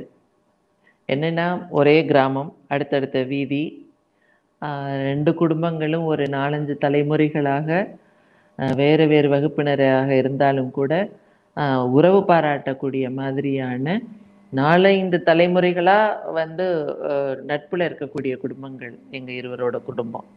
அதெல்லாம் எங்களுக்கு பின்னாடி தான் தெரிஞ்சுது. ஆனா எனக்கு ஒரு பெரிய ஆதரவு, நான் நினைக்கிறேன் அந்த அம்பாளே வந்து கடவுளே வந்து எனக்காக ஒரு தோழியா பிறந்து, சக்தியா பிறந்து, எனக்காக வந்து அவளுக்குன்னு ஏதாவது விருப்பம் இருக்கா? அவளுக்குன்னு ஏதாவது தேவைகள் இருக்கா? ஆனா எனக்கு அவளுக்கும் தெரியாது, எனக்கும் தெரியாது. சரி. நீங்க ஒரு 5 நிமிஷம் இல்ல 1 மணி நேரம் பேசுனீங்கனாலும், அவள திருப்பி திருப்பி பேசுனீங்கனாலும், அவ பேச்சு என்னில தான் வந்து நிக்கும். எனக்கு என்ன தேவைகள், என்னோட வெற்றி, என்னோட நடனம், என்னோட பயிற்சி அப்படின்னு சொல்லிட்டு. அது வந்து இன்னைக்கு நீங்க பார்க்குறீங்களே, எல்லா வெற்றியோட கேடயம் தான் நானு. அத தாங்கி பிடிக்கக்கூடிய அந்த தாங்கி வந்து சக்திமா தான். நட்புக்கு உதாரணமா பல புராண பெயர்களை சொல்லுவாங்க. கர்ணன், துரியோதன், அப்புறம் வந்து கிருஷ்ணன், அர்ஜுனன். எனக்கு தெரிஞ்சு நர்த்தகி நடராஜ், சக்தி அம்மா வந்து ஒரு மிகப்பெரிய நட்பின் உதாரணம் அப்படின்னு தான் இன்னைக்கு இருக்கிற தலைமுறை தெரிஞ்சுக்கணும்னு நான் நினைக்கிறேன். ரொம்ப ரொம்ப அவங்கள கேட்டேன்னு கூட சொல்லுவேன். உரையல் நிச்சயமா, தமிழ் நிச்சயமா. வாழ்த்துக்கள். நிச்சயமா. என்னோட நாட்டியமும் என்னையும் பிடிச்சதை விட சக்திமாவை தான் அவங்க எல்லாருக்கும் பிடிச்சது. எனக்கு அதுல கொஞ்சம் பொறாமை கூட உண்டு. ஏன்னா சக்திமாவோட அந்த சிரிப்பும் அன்பும் வந்து சக்திமாவுக்கு என்ன வேணும், சக்திமா சரியா இருக்கீங்களா, சக்திமா சாப்பாடு நல்லா இருக்கா, சக்திமா தங்குற இடம் நல்லா இருக்கான்னு என்னை விட அவங்களதான் கேட்டுட்டே இருந்தாங்க. என்ன கேட்க முன்னாடி யாரா இருக்கட்டும், தலைவரா இருக்கட்டும், எல்லாரும் கூப்பிட்டா சக்திமாவை தான் முதல்ல கேட்டா அப்புறம் என்ன கேட்பாங்க. சரி சரி. நீங்க நடத்தக்கூடிய நாட்டிய பள்ளிகள், அதுல இருக்கக்கூடிய மாணவர்கள் பற்றி எனக்கு வந்து எங்களோடது வெள்ளியம்பலம் அறக்கட்டளை நடனக்கலை கூடம். அந்த வெள்ளியம்பலம்ங்கிறது வந்து மதுரையை பத்தி சொல்லக்கூடிய வார்த்தை அது. நடராச பெருமான் வந்து இடது கால் தூக்கி ஆடி இருக்கிறத நீங்க எல்லா இடத்துலையும் பார்த்துருப்பீங்க. அந்த சிலையில மதுரையில மாத்திரம்தான் வலது பதம் தூக்கி, கால் மாறி ஆடிய தலத்துல நான் பால் மாறி ஆடிய நர்த்தகி. அந்த மாதிரி அந்த பேர்லயே எங்களோட நாட்டிய பள்ளி இன்று உலகம் முழுவதும் அதோட கிளைகள், என்னோட மாணவிகள் வந்து ரொம்ப ஒரு என்ன சொல்றது, தமிழோட மாண்போட அந்த நாட்டியத்தையும் அவங்க மாணவிகளும் ஆசிரியர்கள் ஆயிட்டாங்க. பெரிய ஆலமரமா அது கிளை பரப்பி பலன் கொடுக்க ஆரம்பிச்சிருச்சு. ரொம்ப மகிழ்ச்சியோட அதை பார்த்துட்டு இருக்கோம் நாங்க. ரொம்ப சந்தோஷமா இருக்கு அவங்க வந்து ஒன்னொன்னையும் எங்களோட பகிர்ற பொழுதும் கொடுக்கிற பொழுதும். உங்ககிட்ட இப்ப மாணவர்களாக இருக்கக்கூடிய இந்த ஒரு செக்டர்ல எத்தனை திருநங்கை மாணவ நிறைய இருக்கிறாங்க, நிறைய இருக்கிறாங்க. அவங்களோட ஈடுபாடுகளும் அர்ப்பணிப்பும் வந்து அவங்க முதல்ல வந்து நர்த்தகியமா சக்திமா மாதிரி வரணும்னு தான் அவங்க வருவாங்க. இன்னொன்று வந்து என்னால் வந்து என்னோட மக்களுக்கு வந்து வேற எதையும் என்னால் போய் செய்ய முடியுமான்னு எனக்கு தெரியல. எனக்கு கலை தெரியும், நடனம் தெரியும். அப்போ அதை நான் கொடுக்கறதுக்கு ரொம்ப ஒரு ஆர்வத்தோட இருக்கிறேன். ஏன்னா இந்த கலை வந்து மனதை ஒருநிலைப்படுத்தும், புலனை ஒருநிலைப்படுத்தும். அப்போ வாழ்க்கையில வந்து சமூகத்தோட பொறுப்புகள் வரும். ஏன்னா உண்மையிலேயே சமூகம் புறக்கணித்த எங்களுக்கு வந்து ரொம்ப சமூகத்தின் மேல ஈடுபாடு இருக்கு. நீங்க துரத்த நாங்க வேற எங்கேயும் காடுகளுக்கு போகலையே, உங்களை விட்டு விலகி போகலையே, நீங்க எத்தனை துரத்தினாலும் நாங்க உங்களோட தான் வாழ விரும்புறோங்கிறது தானே எங்களோட தேடலும் போராட்டமுமா இருக்கு. அப்போ எங்களுக்கு மற்ற இயல்பினர்களுக்கு விட எங்களுக்கு சமூகத்தோட பொறுப்புகள் நிறைய இருக்கு. ஏன்னா எங்க மக்கள்கிட்ட வந்து எப்பொழுதுமே அன்பு தான் பிரவகிச்சு இருக்கும். அவங்க யாருக்கும் துரோகம் செய்யற மனப்பாங்க இருக்காது. அவங்க அன்பால வேணா அவங்க தோல்வி அடைவாங்க, அன்பால வேணா ஏமாந்து போவாங்க. அப்படி இருக்கிறப்ப சமூகத்துக்கு ரொம்ப தேவையான ஒண்ணு. எங்களுக்குன்னு வந்து குடும்பங்களோ இல்லை எங்களுக்குன்னு சுய தேவைகளோ சொத்து சேர்க்கணும், பொருள் சேர்க்கணுங்கிறது இல்லாத பொழுது நாங்க எது செஞ்சாலும், ஏன்னா என்னோட இந்த வெள்ளியம்பலத்தோட லோகோல கீழே இருக்கக்கூடிய வார்த்தையோ, எதனை நின்று எதனை பெற்றேனோ அதற்கே அதனை விடல். அதாவது நான் இந்த சமூகத்துல இருந்து எனக்கு கிடைச்ச எல்லா வெகுமதி, இந்த நீங்க சொன்னக்கூடிய பட்டம், பதவி, பெருமைகள் என்ன என்னால என் வாழ்க்கையில சாதிக்க முடிஞ்சதோ நான் திருப்பி இந்த சமூகத்துக்கு தான் அர்ப்பணிச்சுட்டு போக போறேன். ஏன்னா என்னை உருவாக்கினது இந்த சமூகம், என்னை கையெடுத்தது இந்த சமூகம். திருப்பி நான் வந்து அதுக்கு நன்றி செய்ய விதமா தான் நாங்க அதுக்கு தான் இந்த அறக்கட்டளையே தொடங்கினோம். நிறைய நல்ல விடயங்கள் நடந்துட்டு இருக்கு. நிறைய இன்னும் கூடிய விரைவில் அதோட வெற்றி செய்திகள்லாம் உங்களுக்கு வரும். அப்ப இன்னும் நிறைய நர்த்தகி சக்தியை திருநங்கைகள் வடிவில் நீங்க பார்ப்பீங்க. இந்த சமூகத்துக்கு பயனுள்ளவர்களா காத்துக்கிட்டு இருக்கோம். அந்த ஒரு விஷயத்துக்காக காத்துக்கிட்டு இருக்கோம். அதைத்தான் நான் கேட்கலான்னு வந்தேன். குருநாதர் திரு KP கிட்டப்பா பிள்ளை அவர்கள்ட்ட, ஐயா உங்களுக்கு பிடித்த மாணவ மாணவிகளுடைய பெயர்களை கண்டிப்பாக உங்களுடைய பெயர் இடம்பெற்று இருக்கும். அதே மாதிரி நர்த்தகி நடராஜர் அவர்கள்ட்ட உங்களுக்கு பிடித்த சிஷ்யர்கள் யாருடைய பெயர்களை சொல்லுங்க? இது ஒரு தாயிட்ட வந்து எந்த குழந்தை உனக்கு பிடிக்கும்னு கேட்டா என்ன பதில் வரும் சொல்லுங்க. அதனால உங்க கேள்விக்கு எனக்கு வந்து முழுமையான விடை கொடுக்கவே முடியாது. ஏன்னா எனக்கு அதுல இன்னும் என்னன்னு சொல்லலாம். எந்த குழந்தை, அதாவது எத்தனை குழந்தை இருந்தாலும் அந்த தாய்க்கு வந்து எங்க ஊர்ல சொல்லுவாங்க சவள பிள்ளைன்னு சொல்லுவாங்க. எந்த குழந்தை கொஞ்சம் வந்து எதையும் ஒரு கேட்டு பெறதுக்கு திராணி இல்லாமையோ அல்லது கொடுத்தாதாங்கிறது இருக்க குழந்தை மேலதான் அவங்களுக்கு பாசம் ரொம்ப அதிகம் இருக்கும். அதுவா கேட்காது நம்ம கொடுக்கணும். அப்படி பாக்குற பொழுது திறன் வாய்ந்த குழந்தைகள் இருக்கிற பொழுது நான் அந்த குழந்தைகள் மேல ரொம்ப பாசம் வைப்பேன். ஒன்னாலையும் முடியும் நான் சொல்லுவேன். உடலோ உயரமோ பருமனோ ஒல்லியோ நிறமோ மொழியோ இனமோ எதுவுமே கலைக்கு தடையா இருக்க முடியாது. வயது கூட, அதுல பால் கூட. நான் சொல்லுவேன் 80 வயது பாட்டியை கூட என்னால ஆட வைக்க முடியும். அவங்களுக்கு உடல் ஆரோக்கியமும் மனசுல உற்சாகம் இருந்தா போதும். ஏன்னா கலைங்கிறது உடலால் ஆடப்படுவது அல்ல, மனதில் இருந்து ஆடுனாதான் உங்களை நான் ஈர்க்க முடியும். நான் உடல்ல ஆடுற பொழுது அந்த உடல் மொழி வந்து உங்களை ஈர்க்காது. உடல் ஆடும், ரொம்ப அழகா இருப்போம் மேடைக்கு, எல்லாமே அந்த புறப்பொருட்களால ஈர்க்கப்படுவோம். ஆனா நம்ம என் மனதுல இருந்து படைக்கிற பொழுது நீங்க உங்களை அறியாமல நீங்க வயப்பட்டு அந்த 3 மணி நேரம் கட்டின பசுவா என்கிட்ட இருந்துட்டு அப்புறம் தான் விடுபட்டு போவீங்க. அது மாதிரிதான் என்னோட மாணவிகள். அவங்க எல்லாரையும் பார்த்து பார்த்து பார்த்து நான் வந்து இந்த ரோஜா அழகா, இந்த மல்லிகை அழகா, இந்த செண்பகம் அழகான்னு தான் நான் ரசிச்சுட்டு இருக்கேன். அதனால என்னோட தோட்டத்தில் எல்லா மலர்களுமே வனப்புகள் தான். சூப்பர். கூடிய விரைவில் உங்களுடைய மாணவர்கள் உலகம் முழுவதும் புகழ் பெறணும். அந்த நிகழ்ச்சிகளை நாங்க பார்க்கணும். அந்த நிகழ்ச்சிகளை பார்த்து நாங்க வாழ்த்துக்கள் சொல்லணும் அப்படின்னு காத்துட்டு இருக்கோம். அந்த விஷயங்கள் நிச்சயமா இதே போல வருவாங்க அவங்களும். ரொம்ப ரொம்ப சந்தோஷம். மீண்டும் ஒரு முறை ஒரே தமிழ் சங்கம் சார்பாக இனிய தீபாவளி திருநாள் வாழ்த்துக்களை உங்களுக்கு சக்தி அம்மாவுக்கும் தெரிவிக்கிறதுல ரொம்ப ரொம்ப சந்தோஷம். மிக்க மகிழ்ச்சி. இந்த 2020 நம்ம எல்லாரையுமே உலகம் முழுவதையும் ஒரு பரட்டி போட்டு நம்ம என்ன செய்ய போறோம், என்ன செய்யலாங்கிறத நமக்கு ஒரு கேள்விக்குறியாக்கி நமக்கு முன்னாடி நிக்குது. எப்பவுமே நம்ம நினைக்கிறது உண்டு, ஐயோ அதுக்குள்ள நாட்கள் போயிருச்சா, அதுக்குள்ள இவ்வளோ நாள் ஆயிடுச்சா அப்படின்னு தான் நம்ம இது வரைக்கும் மக்கள் உலகத்துல போன பொழுதுகளுக்காக ஏங்கி இருக்காங்க. ஆனா உண்மையிலேயே மனித குலம் எப்போ இந்த ஆண்டு போகுங்கிறதுக்கு ஏங்கி கிடந்த ஒரே சூழல் இந்த 2020. அந்த மாதிரியான ஒரு சூழல்ல இந்த வரையில் தமிழ்ச்சங்கத்தோட சேவை இந்த கலைகளாலையும் இலக்கியங்களாலையும் இந்த மக்களை உலகம் முழுவதும் உள்ள தமிழ் நெஞ்சங்களை இணைக்கிற பொழுது அந்த வாடி கிடக்கக்கூடிய இதயங்கள் தமிழ் மக்கள் அவங்கெல்லாம் வந்து இந்த உரையாடல்களையும் இந்த கலைகளையும் இந்த ஆளுமைகளையும் அந்த தமிழ்ச்சங்கம் உரையல் தமிழ்ச்சங்கம் மூலமா சந்திக்கிற பொழுது அந்த கவலைகளை தன்னை மறந்து அந்த கவலைகளை மறந்துட்டு அடுத்த பொழுதுகளை தன்னம்பிக்கையோட எதிர்கொள்றதுக்கு எழுவாங்க. ஏன்னா நான் வெறும ஒரு அமைப்பு அதோட நிகழ்ச்சியா நான் பார்க்கல, அது ஒரு உணர்வு பூர்வமான ஒரு அமைப்புங்கிறதுனால நிச்சயமா இந்த 2020ஓட இந்த கொடுமை, அதுக்கு பேர் அப்படிதான் வச்சிருக்கு, இந்த கொடுமைங்கிறது சீக்கிரமா காணாம போயிட்டு நம்ம எல்லாருமே எளிமையாகவும் சுதந்திரமாகவும் உணர்வுகளோடையும் அன்போடையும் உலகத்துல சீக்கிரம் வருவோம். அதுக்கு ஒரு காரணமா இருக்கக்கூடிய இந்த வரையில் தமிழ்ச்சங்கத்துக்கு எப்பவும் நான் அந்த அன்பு மகள் என்னோட அன்பையும் நன்றியையும் வணக்கத்தையும் தீபாவளி நன்னாள் வாழ்த்துக்களையும் அதை செழுமையா கொண்டாடுங்க. ஏன்னா நம்ம சுற்றி இருக்கக்கூடிய இடர்களை எல்லாம் நம்ம திருவிழா, அது இன்னைக்கு வந்து ஒரு பெரிய மூத்த IAS ஆஃபீஸர் என்னோட பேசினாங்க. அவங்க பேசுறப்ப சொன்னாங்க, நேரத்துக்கு சோர்வாகாத, நல்லா உடுத்திக்கோ, தினமும் நல்லா உடுத்திக்கோ. நான் இன்னைக்கு உண்மையிலேயே அதுக்கு தான் நான் அப்படி உடுத்தினேன். அந்த தீபாவளி அந்த உற்சாகத்தோட இருக்கணுங்கிறதுக்காகத்தான் ஒரு திருமகளோட முழு இதா. ஏன்னா என்னை பார்க்குற பொழுது வீட்டில் தானே இருக்கோம், லாக்டவுன் டைம் தானே, அப்படியே வந்து பேசலாங்கிறதுலாம் இல்லை. உற்சாகம் நான் எப்படி ஒரு சர்வாலங்கார பூஷித்தைன்னு வடமொழியில சொல்ற மாதிரியான நித்திய சுமங்கலியா நான் உங்களோட உட்காந்துருக்க மாதிரி எப்பவுமே மகிழ்ச்சியா உடை உடுத்திக்கோங்க, எப்பொழுதுமே மகிழ்ச்சியா இருங்க. அப்போ சுத்தி இருக்க காரணிகள் எல்லாம் அந்த கஷ்டங்கள் எல்லாம் நம்மளை விட்டுட்டு போயிடும்.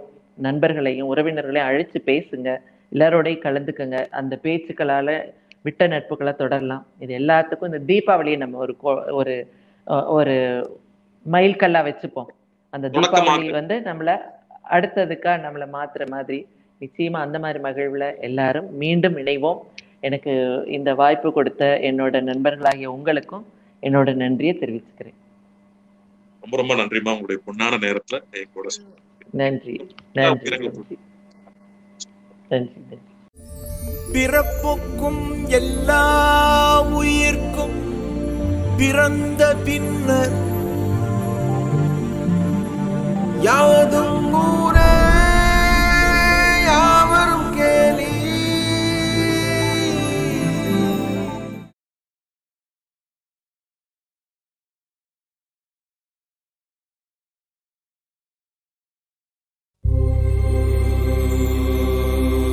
இசையே மொழியே தமிழே தாய்மொழியே தமிழ் மொழியே தாய்மொழியே தமிழ் மொழியே தரணியில் சிறந்த ஒரு மொழியே. தாய்மொழியே தமிழ் மொழியே தரணியில் சிறந்த ஒரு மொழியே. தமிழ் மகளே கலைமகளே தானே வளர்ந்த கலைமகளே. இயலிசை நாடக கணினி தமிழுடன் இதிகாச புராணங்கள் அணிந்தவளே. இயலிசை நாடக கணினி தமிழுடன் இதிகாச புராணங்கள் அணிந்தவளே. ஈடிணையில்லா இந்திய தத்துவம் ஈடிணையில்லா இந்திய தத்துவம் ஏற்று வளர்ந்த இனியவளே.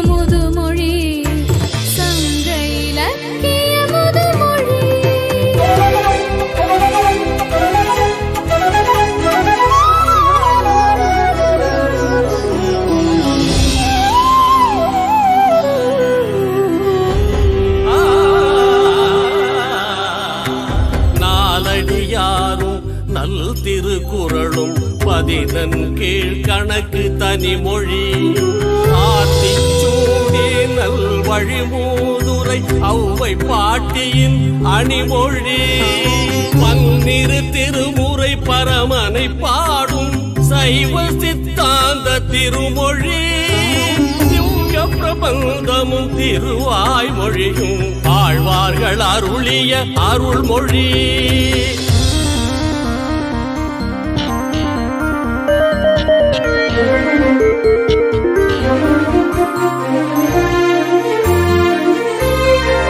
திருமந்திரத்தை ஒரு மந்திரமாய் திருமூலர் படைத்த பழமொழி.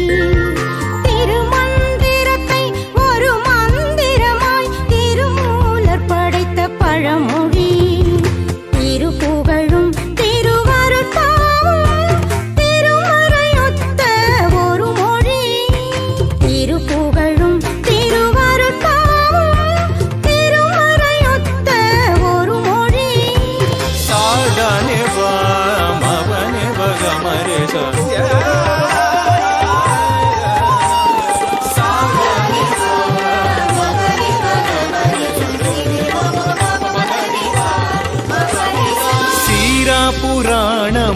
தேம்பாவணியும் சேர்ந்தே இருப்பது தமிழ் மொழி. சீரா புராணமும் தேம்பாவணியும் சேர்ந்தே இருப்பது தமிழ் மொழி.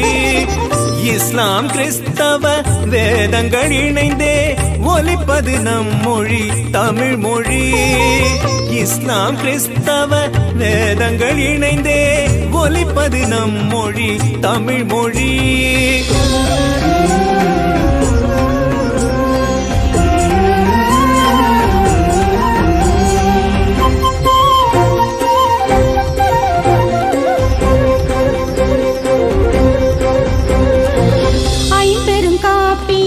ஐங்குறுங்காப்பியம் நிகண்டும் தமிழின் மணிமொழி.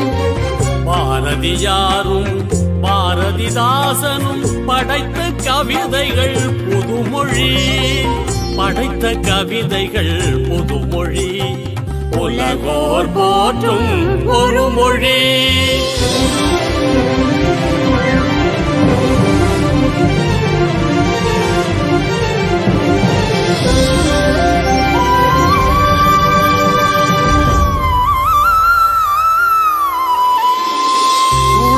தமிழர் உயிராய் மதிக்கும் அம்மா அம்மா அம்மா என்று உலக தமிழர் உயிராய் மதிக்கும் உணர்வு குரலே தமிழ் மொழி.